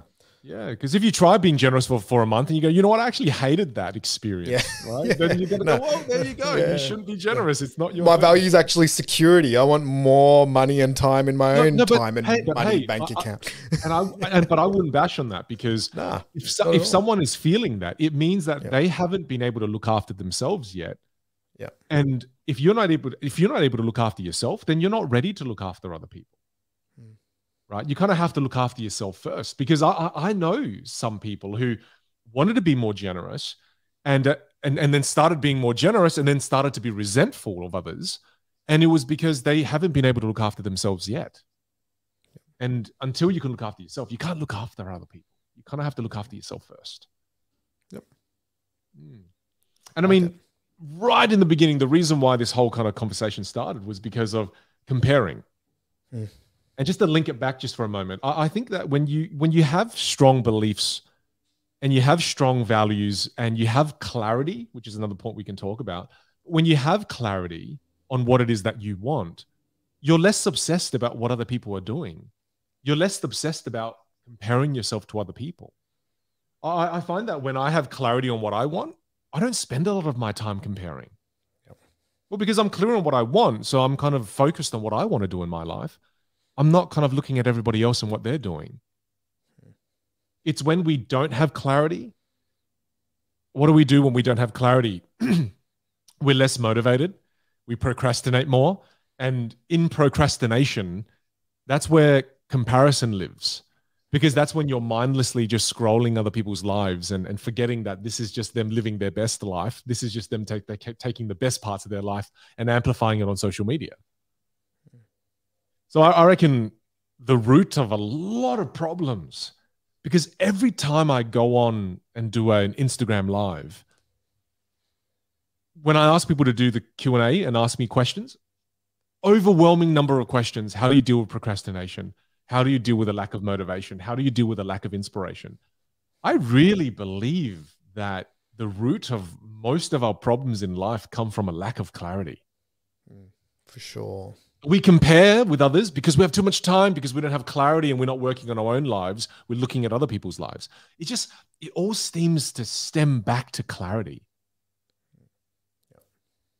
And I think alignment too, right? If you have clarity and you have that combination of both clarity and alignment, it pretty much kills off the desire to need motivation and to have to deal with procrastination. I think it also, like, you know, and this is like not an expert in this field by any means, but I think it also helps with mitigating against anxiety and fear as a overwhelming emotion, right? Because we go back to that gap, bridging the gap between what we want and then the reality that we're living. That's where I think all those things thrive. If you think about it, like if it's a little farm ecosystem, like things like fear, anxiety, you know, lack of motivation, lack of contentment, addiction, probably all these things, they love that gap in between what we wish we had versus how we're living. And they're like, oh, give us more of that. You know, like that's where I'm going to fester and just, you know, get you to a point where, like, yeah. And I think that's the battle that most people are fighting today, is how do you, because it's nearly step one in a lot of ways. Like if you've got relative levels of comfort and security and shelter and food, it seems like that's the next level. It's like, okay, well, how do we now mitigate against those feelings of, am I living my purpose? Am I fully exceeding my potential? Whatever that might be. And I think even in this episode, I think there's some really cool tips and tricks around that, like finding good value systems, belief systems, looking at emulation rather than comparison, self-awareness, taking action that's aligned with who you are and who you actually want to become. All those little moves probably end up chipping away at those feelings. Like, I don't know about you, like, do you feel much anxiety or fear? Not a lot. Yeah. Yeah. I don't think. Yeah, I mean, I'm really trying to think if I do. Not really. Yeah. Not a lot of fear, not a lot of anxiety. During the pandemic, yeah. At the start of the pandemic, hell yeah. A lot of fear, a lot of anxiety. But not anymore. I think it's subsided. And a lot of it has gone away because, again, I have more clarity, which leads to more certainty. You know, there's always an element of uncertainty in my life. I mean, I guess as entrepreneurs, there's never certainty. No one pays our paycheck. We generate our own revenue. We make our own money. But yeah, not really. You know, I'm sure there are times where I do feel anxious. I'm sure there are times when I do feel fear. But it's not something that it's not crippling. Yep. Whereas I know for a lot of people it is. Why do you ask that? No, I think it's just because I wonder if that is based on the fact that you are living it pretty aligned and, you know, you're living life with a pretty good degree of clarity. Well, where do you think I think that is the outcome. I feel the most anxiety. I mean, I'm thinking back to the last time I felt really anxious was at the start of the pandemic, and I felt a lot of fear. And the reason why I felt a lot of that anxiety and fear is because I didn't have clarity on what's happening. I didn't know what was happening. I didn't know how I was going to get through it. I didn't have any strategies, didn't have any plans, nothing. And then it was just extremely crippling because I had no idea what was about to happen. And then as we sat down, I remember the many conversations we had at, like, you know, I was still living in LA at the time. You were in Melbourne. I was up at like 9 p.m. my time. You were early morning. And the more we started to talk and map out a plan of attack, the more I started to gain clarity on how I was going to navigate the situation, had a plan of action, the anxiety and the fear subsided. Yep. And then that's why, again, I more and more, even when I look through my journal and I looked at the times where I felt I didn't feel good, it's just a lack of clarity. It just feels as if that's the root of all evil. You know, it's and the thing is, I feel like we live in a world today where we're consuming so much and we don't spend enough time thinking, reflecting, reviewing, recalibrating, right? We spend a lot of the time that we have finding pacifiers, whether it's the phone, whether it's Netflix, whether it's dopamine hits, YouTube. Yeah, we pacify all the time. We're continually just pacifying ourselves to forget about how complex life is, how hard life can be, how confusing life can be. And pacifying is so readily available now. I mean, I can immediately pacify right now if I wanted to, Ali.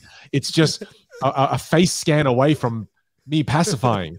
And because it's so readily available, we go straight to the dopamine hits. And I mean, again, like they've done study that like, this is kind of like having keys to the alcohol cabinet, having keys to drugs. So we're just medicating ourselves and not doing the hard work. Because think about this, bro. At the end of last year, you, me, and a group of our friends went away for 4 to 5 days, locked ourselves in a house, didn't touch our phones, and we went through the recalibrate process. We sat through 5 days of sitting there talking nonstop for 12 hours, calling each other out on our bullshit, really deeply reflecting on what do I want? Starting feeling frustrated, annoyed, and going, oh, this is too hard to answer, and sitting with it. And then at the end of those 5 days, we all walked away clearer. We didn't have crystal clear enlightenment clarity, but we were way clearer than when we, when we kind of sat down at the beginning of the 5 days. And I think the resistance to just sitting with your own thoughts, the resistance to actually going through a process to gain clarity stops a lot of people from living out their potential. Yep. And it's funny because one of the questions we got is, if you and I were going to write a book, what would we write a book about? And I think the book, I mean, it's not really, I think. The book you and I want to write is the book on the process of recalibration, recalibrating your life and designing a life you want to live. And I think a big part of that book, brother, is about clarity. For sure. You know, it's who are you right now? Are you living based on a version that, are you living life based on a previous version of who you are, which I think a lot of us are doing. And even if you just think of the way that the world's moving right now, like this is like the area that people like, this is like, when there's pioneering areas, say if the last 10 years was like tech and call it social media and greater digital connection, or whatever it is, I think this is nearly the space that people are focusing on the most. It's like, how do I, like, everyone's experienced the pandemic. Their perspective may have changed on work, life, relationships, what they're doing, who they are. And now we're seeing it on the other side where it's like, okay, well, people are now consciously thinking about how they want to live. And there aren't too many playbooks and frameworks that teach you this, right? Like if you think about it, they do exist in bits and pieces, but even when I think, like I think about the process that we go through, I think it's probably one of the more like tested and complete processes for that, just based on the fact that not much of it really exists out there from what we've seen. And we look for those things, right? Because it's something that we're always trying to optimize. So this could be the next generation and the next wave of, call it, professional development, personal development that people are looking for. It's okay. Like I've succeeded in my career, or I've achieved these things, or I want to do new things, or whatever it is. How do I now do that? And how do I make it really enjoyable and make sure that it really aligns with everything? Like, I just think it's now very, very difficult to go to an 18 or 20-year-old and tell them, hey, you sign up for this grad program, you work 60 hours a week for the next 10 years, we'll give you this check. What do you think? I don't think there's big lines of people wanting to sign up for that. Like, even when I think back to when we finished uni, there were lines of people wanting to sign up for that one. Yeah, like, me included. Yeah, but I couldn't even get past like the first IQ test in most of those things. I've got no chance in that environment. Whereas now there'll be ads, you know, for join our grad program, because the actual offering at its core probably just isn't enough to get people over the line. So it's going to be very interesting, I think, over the next 5 to 10 years to see what the next generation do with how they work, how they live, how they socialize, how they connect, what they're into. But yeah, that process of purposefully doing it. And I think one of the things that you touched on there around the practical natures of just planning, scheduling, action, you know, knowing which actions you need to take, prioritizing those. Like, these are the things that might bridge that gap between the reality that you want versus the reality that you're living. Well, you know, one of the most powerful things about scheduling and scheduling things in your diary, once you have clarity on what it is you want to do, because again, once you have clarity on what it is that you want, you can then map out a schedule that's going to allow you to move closer towards the goals that you've set. And I remember, I mean, I'm looking at my diary now, I've got it on my computer. And when sometimes I speak to some of my clients, I share my screen because I'm sharing with them kind of a workshop layout, and then I accidentally click on my calendar or something, and then they freak out. They look and they're like, oh, what the hell? Far out, was that your calendar, Vin? And they freak out because I schedule a lot of stuff. And just because I schedule it, it doesn't mean that I do all of them. Far out, I'm human. There are times I'm like, no, I'll move that to tomorrow. But one, what it does is it allows me never to miss anything. B, is it allows me to set my intention, right? Is that I'm being intentional about how I want to live my life. I'm not leaving a whole block of 20 hours free or 10 hours free. I'm going, well, you know what? Like, again, if I've got my diary right now, it shows that today I intend to have dinner with my family at 5 till 6. And then between 6 and 6:45, I intend to take the dogs for a walk with my family. And it gives me a nice, it gives me just a framework. Otherwise, when I have nothing scheduled, guess what we do? We pacify, right? We just end up pacifying. And again, I pacify, I use it. I love the dummy, but it's when you have that clarity and you start to schedule things, you leave less room for just mindless pacifying. Yeah. So it's again, I think it's one of those things where I hope that people aren't at times so confused and feeling so much pain and in such a terrible place that they just think to themselves, well, I can't do the work. I can't get clarity, so I'm never even going to try. You'll never be ready. You know, I think we will always in life feel lost at times. We will always feel confused, and it will always feel like it's too hard. But how do you lose weight? Just one exercise session at a time, one step at a time. You know, how do you build a following on social media? Just one piece of content, one follower at a time. How do you build a podcast? One episode at a time, one conversation at a time, 1 minute at a time, right? It's just everything takes one step at a time. And I would just highly encourage our listeners to spend a bit of time with yourself and just start reflecting on your life, reflecting the things that you've enjoyed in the last 6 months. I mean, we're bloody in August already. So look at your life and look at the last 6 months and what's gone well. Why has it gone well? What's gone bad? Why has it gone bad? Start to gain some clarity around who you are, what you like, what you don't like. gain more clarity on what your values are, what values don't you want. It's such an important process. And it's messy as hell. I mean, when we do life design, far out, I've got the paper right here, but it's like 20 pieces of paper everywhere and just questions all over the place. And it's messy, but that's how it starts.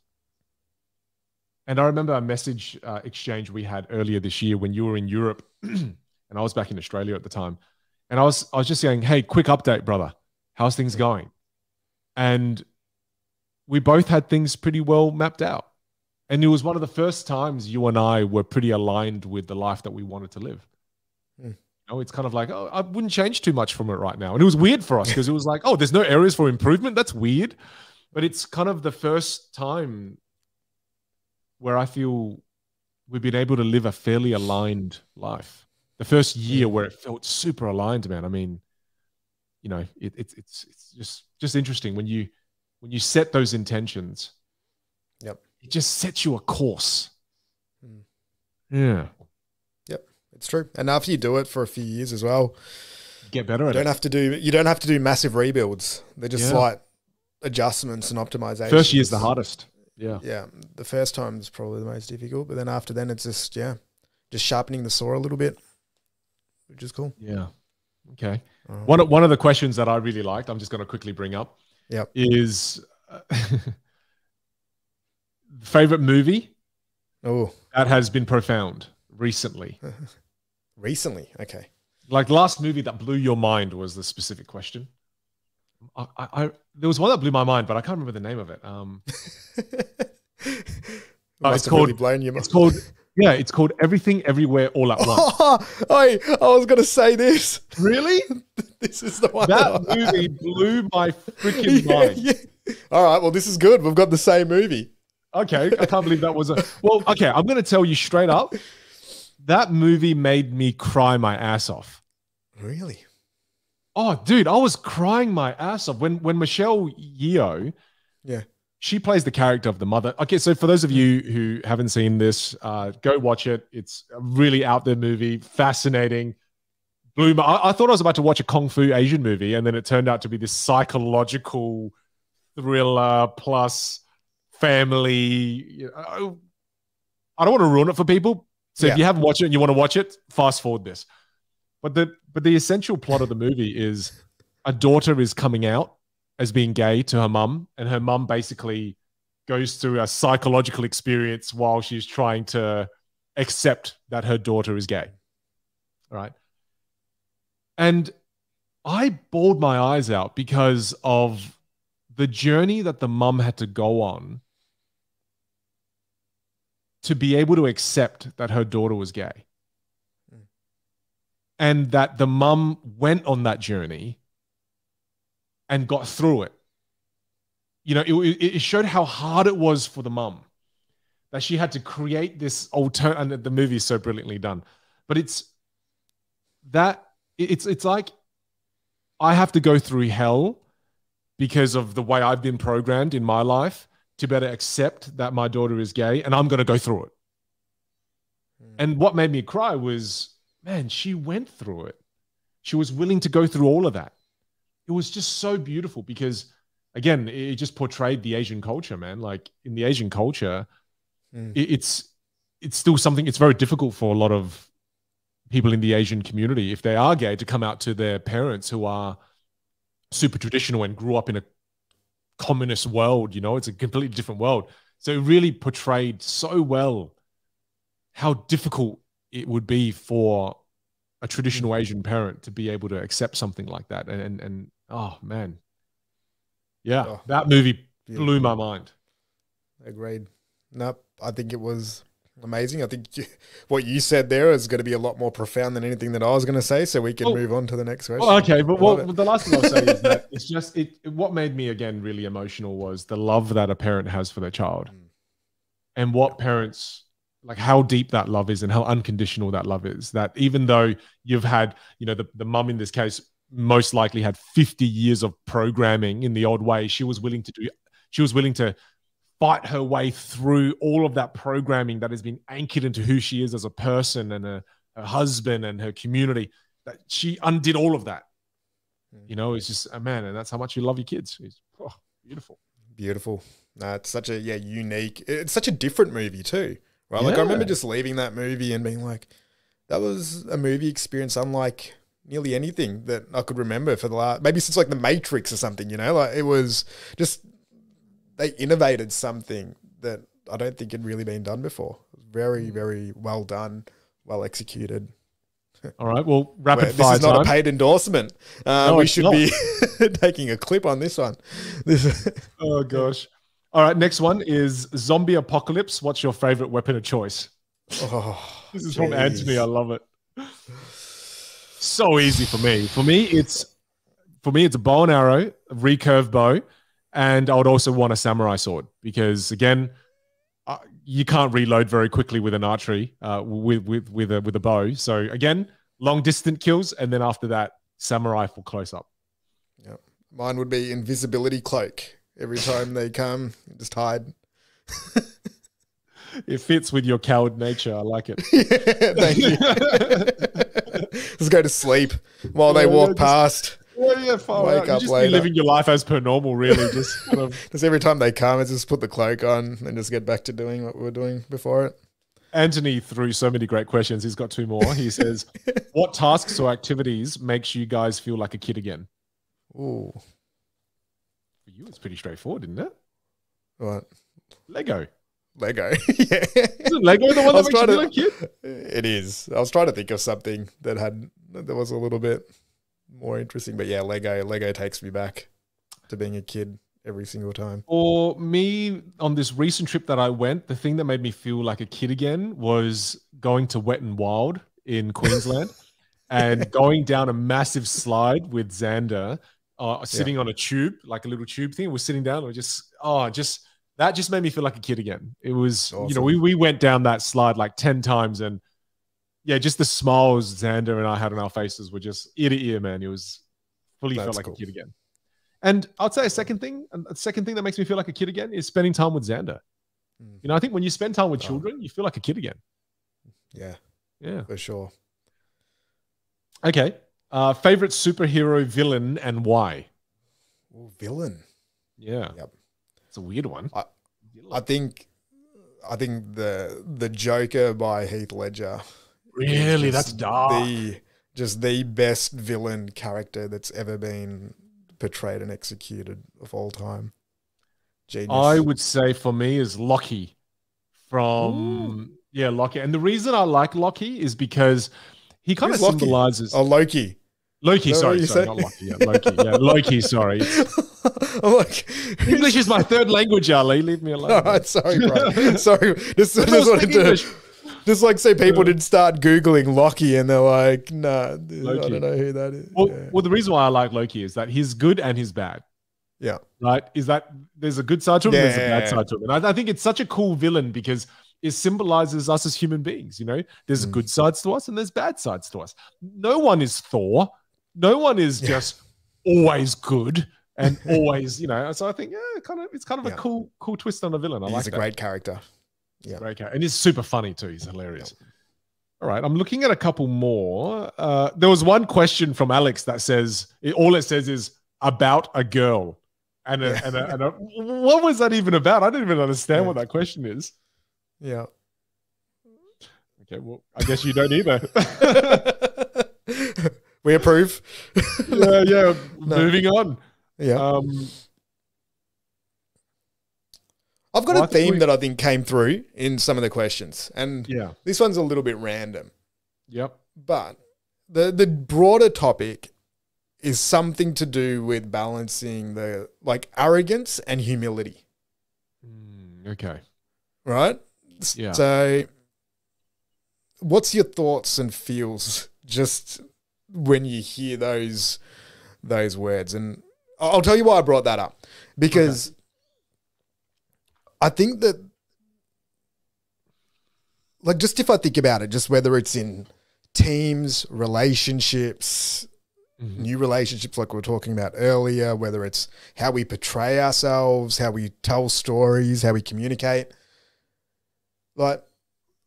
finding that balance between what can be perceived as arrogance versus humility. And it probably touches back to emotional intelligence a little bit as well.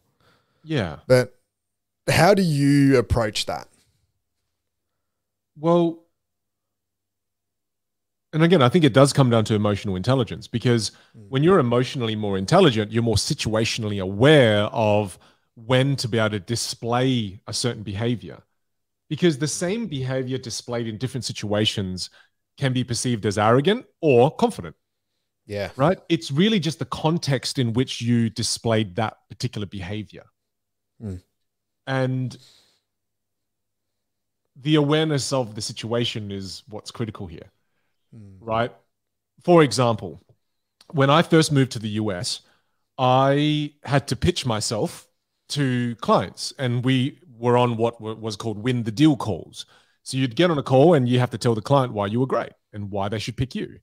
And I used to be terrible at them, because in Australia, if I did that here in Australia, it'd be seen as I'm kind of, a little bit, he's got his finger up his ass. He's all about himself. So to me, when I moved to the US, I was more aware that, hey, over here, it's a little bit different. Over here, it's okay for us to share some of the wins more, to name drop some of the companies that we may have worked with. Whereas in Australia, it was kind of looked down upon, right? In Australia, it's better to have someone else sell you, because for you to sell yourself, it's a little bit gross. Whereas in America, it was actually seen as a good thing. You did need to learn how to sell yourself. You've got to know what's good about you, and don't be ashamed of sharing that. Share it. We want to know some of your wins, because we want to know we're working with someone who is brilliant and someone that believes in themselves. So again, having that situational awareness of going, oh, in Australia, I shouldn't really do this over here as much. I've got to be more sensitive to the way I do it. In the US, I can kind of sell myself a little bit more. And that cultural difference, just having that awareness is so important, because if I acted the way I acted in the US, here in Australia, it'd be seen as arrogant. Whereas in America, if I did it, I'm confident. So really, I think it's having that emotional intelligence. It's critical. Yeah. And even cultural awareness too, about where you are, who you're around. Yeah, that's right. And if you're not able to read the room, for example, an Australian audience, when I get up and I talk about what I've done in the past and my credibility, I spend maybe a minute and 30 seconds talking about that. Right? Because the audience, they're more interested in what I have to share with them, less interested about me. Because if in Australia, one of the biggest things here, and this happens mostly around the world, is if you go on stage and you're not aware, and everything you talk about on stage is me, people switch off very quickly. Yeah. Right. So I don't know. I guess from a very high level, I just look at it as it really just depends on the context of the situation and your ability to adapt. Yep. Yeah, and I think the same thing can be said, but perceived completely differently. And just as you were saying that, like the difference between arrogance and confidence and what that actually looks like in a practical form is, when I think about arrogance, I nearly feel like it's trying to cover up some type of insecurity, or like there's nearly a deficiency there, right? Because I think when people are like, oh, that person's arrogant, there's nearly like some sort of subconscious feeling that are they overcompensating in this interaction or the way that they present themselves? Yep. Because either something's lacking, or they're maybe just a little bit uncertain, or don't know. But because I also wonder, from like a training and development perspective, like how do you turn it from arrogance into confidence? Because to me, like when you say the word confident, I'm like, I feel like that's something where it's like a positive view of oneself, where it's actually helping and, call it growing the pie of the interaction. Whereas if somebody's coming across as arrogant, it might be diminishing in whatever that interaction is. But I think people are pretty clear, right? Like people have generally a pretty good level of like a sensitivity to when somebody's being arrogant versus confident. You know what's really interesting too? I think the trap that we fall into, let's say the trap is arrogance, we tend to fall into this trap earlier on in our journey, regardless of what that journey is, whether it's earlier on in life in terms of the years you've been alive, or earlier on in your journey in whatever that craft is. You rarely find someone who's been doing something for the last 10, 20 years to be arrogant. Yeah. Right? It's the people who've just started doing something. It's like if I was to think back when I was the most arrogant as a magician, it was very early on in my journey. It was very early on. It's when you just first learned a few moves and you're like, I am the shit, right? Right? And I think that's a trap that's early on. And a lot of people fall into it and stay in it. Yeah. But it's a trap that is set, that's fairly early on in all of our journeys, regardless of what that path is that we're taking. Yeah. Because ultimately, the more you learn, it's the age-old wisdom, right? The more you know, the more you realize you don't know. And humility hits you pretty hard, because it's like even the world of communication. The more I learn about communication skills, the more I realize I don't know as well. I'm like, far out, there's so much to learn, and it humbles you. That wealth of knowledge humbles you. Whereas when you have very little knowledge, you think you're the shit because you go, I know everything there is to know, because you don't know that there's actually a lot more you don't know. Yeah. I think arrogance is, going back to an earlier theme that we spoke about. I think arrogance is when there's a really good discrepancy between IQ and EQ as well. Like you can see some very, very intelligent people fall down the trap of, arrogance after a couple of wins or whatever happened. Because that's the other thing as well, is like, I think it also shifts, say from a performance perspective, where if the results aren't matching the way that you're communicating your level of certainty and how you're portraying yourself. Like what you said earlier, like you were arrogant. You're like, I'm the shit when you were early on in the magic career. Yeah. Now, when you were the shit, you didn't have to say that you were the shit anymore, because you're like, all right, well now I'm pretty comfortable with the way that I'm executing. Like is maybe arrogance also just a rite of passage? Like call it fake it till you make it, until you do get to a level where it turns into. Well, I think it's a part of the journey. I think we all are at some point in our lives arrogant. Yeah.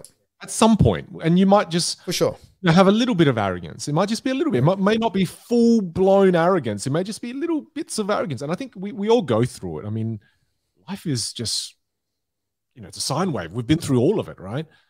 And the danger is, I think another perspective of arrogance, as we're kind of exploring this from all different facets, I think another perspective with arrogance is you're arrogant when you think you're better than other people. I think that's quite a core part of arrogance, right? I think a core part of arrogance is, and that's what happens when you're early on in your journey in life, age years. When you're early on in life, you think you're better than your parents. You think, man, mum doesn't know what she's talking about. I'm totally going to go bike riding without a helmet. I don't understand, because I'm never going to fall off. I'm never going to get into a car accident because I drive. I'm the best driver there is. Yeah. And I think arrogance is a combination of you thinking you're better than other people while you have limited amounts of knowledge. So the less knowledge you have, and the mindset of you thinking you're better than other people and you not having situational awareness, that is a disaster.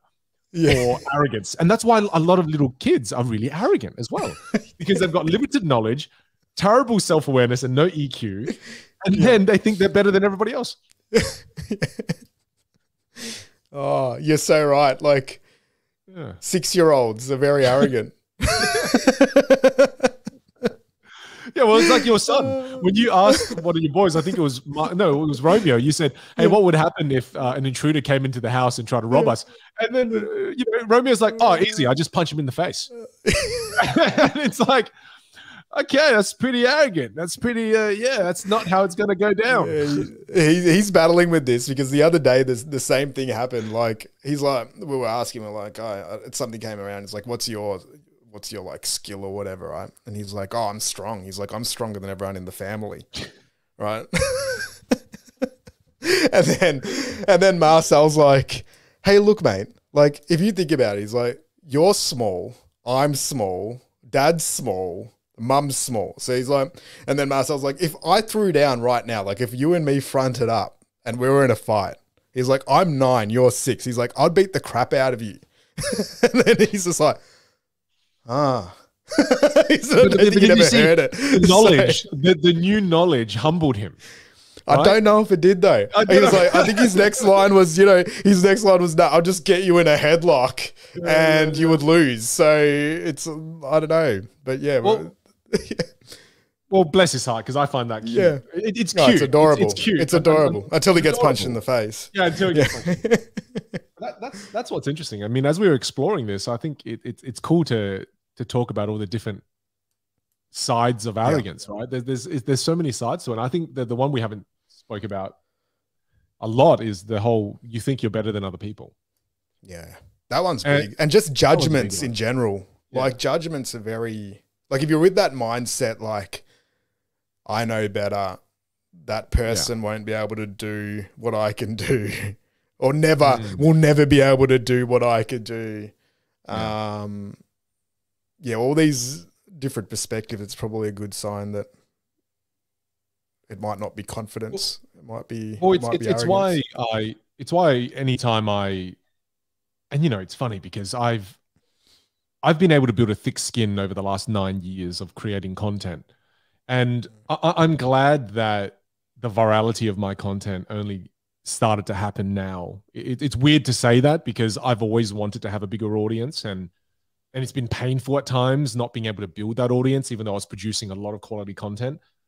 But I think the training in the last 9 years is that it's helped me develop a really thick skin, B, also to understand as well that even when someone shares something hateful with you, or they write something really mean, it's helped me understand that, look, I don't know what that person's going through in their lives. I don't know where they currently are in their life. Maybe they're in a world of pain. To me, for someone to write something so incredibly hateful for someone they don't even know, and the video is 14 seconds in length, like it just means that this person is. The message is 4 minutes in length, but the video was 14 seconds. Yeah, or like whatever it was, but to get that worked up, leave that much toxic. Yeah. It just means that person's going through a world of pain. And I think that understanding that I have now has only been able to be developed as a result of me getting my arrogance under control. Because if I got upset at that, I could have replied and been very arrogant and start to lay it on that person. And I think I have the ability to do that. I mean, I could be hateful, easy. I could be a smart ass and start leaving smart ass remarks. And that's what I started to do at the start of when I started to grow this big following. I started to be arrogant back. I started to be like a smart ass back to them. Yeah. But I think it's only in having taken 9 years to build this audience, it's helped me mature a little more and be less impulsive, and then kind of reflected on some of the comments I left earlier on and go, hey, is this what I want to do? Is this the person I want to be? Not really. How am I standing in the line? Yeah. Yeah, well, exactly right. It's just kind of, I see that now and just kind of think, man. I feel for that, man. I mean, there was a time when I left comments like that when I was younger, when I was in the chat rooms of Yahoo and hated on people. It's just, when you're not in a good place. Well, I'll give credit where it's due, bro. Like, I've seen you in environments where, like, you live in a world where it could be very easy to get ahead of yourself, right? And I'm talking this, like, even when you were relatively early mid-stage in the career. I've never seen you get into a position, like, whenever we have chats or anything, I've never ever felt in the position where it's like, hey, man, I think you need to rein this back a little bit, or you're getting ahead of yourself, which is actually quite incredible if you actually think about the stuff that you've done over that period of time. Like for those that don't know, like, you'll sit there, you'll perform in front of 15,000 people, and it's like you're a rock star. Like, people come up, they want photos, want all your time, they want all the attention. Like, it would be so easy after that to be on a high and just be like, hey, Craig, get us a drink, like, whatever it is. Like, but you're just like, so, like, that was one of the things, especially being on the road with you, that I noticed, where I'm like, all right, this is a pretty high quality individual that really understands himself, is that straight after that was done, you're just like a normal dude, like a kid in tracky pants. We go and eat. You know, not talking about, you don't need like to talk about how good it was that what you just did and how many people came up and wanted autographs and selfies. Like, and that would have been understandable. Like even that level, it would have been like, yeah, that's fine. Like we should probably talk about that and like acknowledge that something pretty special happened. But that's never how you really operated. Like you just want to hang out with your friends and family and kind of do your thing, which I think is, I don't know, again, goes back to maybe your value set, how you're brought up, but it's something that I've always just, really admired about you, that even when your following grew, right, it could have been pretty easy to now be like, all right, I've gone from 10,000 followers to 400,000 followers, and you could change the way that you then operated. But yeah, just from what I saw, like, again, it was humble.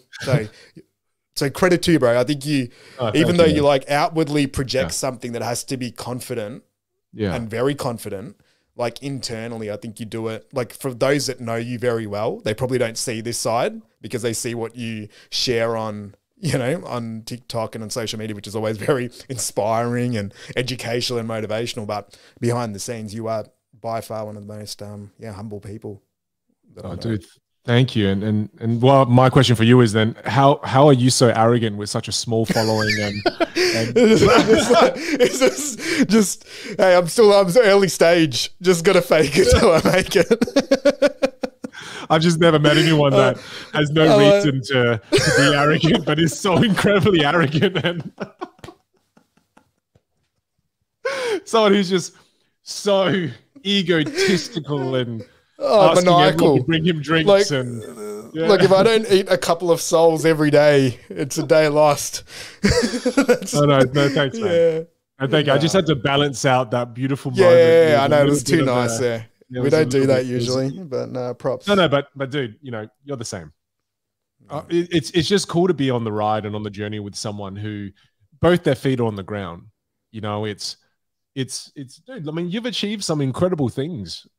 And it's just amazing to see you ride your journey and still be so down to earth. You just really, man, you inspire me to not get obsessed about the stuff and be more obsessed about the experiences we can create with the ones we love. You really help ground me in what's important, and because again, like I appreciate the kind words, brother, but I will tell you that I am still so drawn to things that are not good for me, right? The pull of, and again, I'm happy to speak quite openly about this, because the pull towards getting that nicer house, getting that nicer car, getting that nicer watch, getting that nicer stuff, it's always there, man. And it's not that it's natural for me to just go, oh no, I'm enlightened, I'm a Zen man. No, shit, it's there and it's so strong. And in my life, you are one of the forces that help make it easier, right? Because you're not drawn to those things. You're not drawn to the stuff. You're drawn to the experiences that you can create, the memorable moments, and I think that's so important. You're such an important influence in my life. Yeah. Cheers, bro. Yeah. You're a very, very basic influence in my life, like one of the lowest ones that... Yeah. I'm trying to do what you did before, but I can't really be bothered. It wasn't as funny. No, it wasn't as good. Sorry. Wasn't as good. No. I mean, man, look, I appreciate it. Props For trying. Props for trying no. to be funny, but no, it wouldn't. No, I appreciate your kind words. Well, look, it's nice being able to do one of these episodes every now and then. It's just whatever is kind of flowing through our minds, we get to speak our minds. It's kind of nice.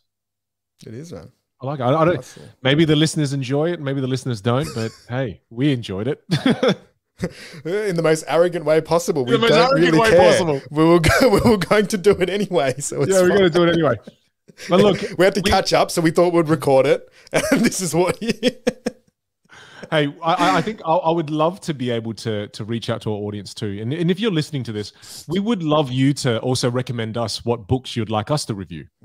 I think a lot of the times we can be narrow-minded in the books that we choose, and we may only be choosing books that we want to read.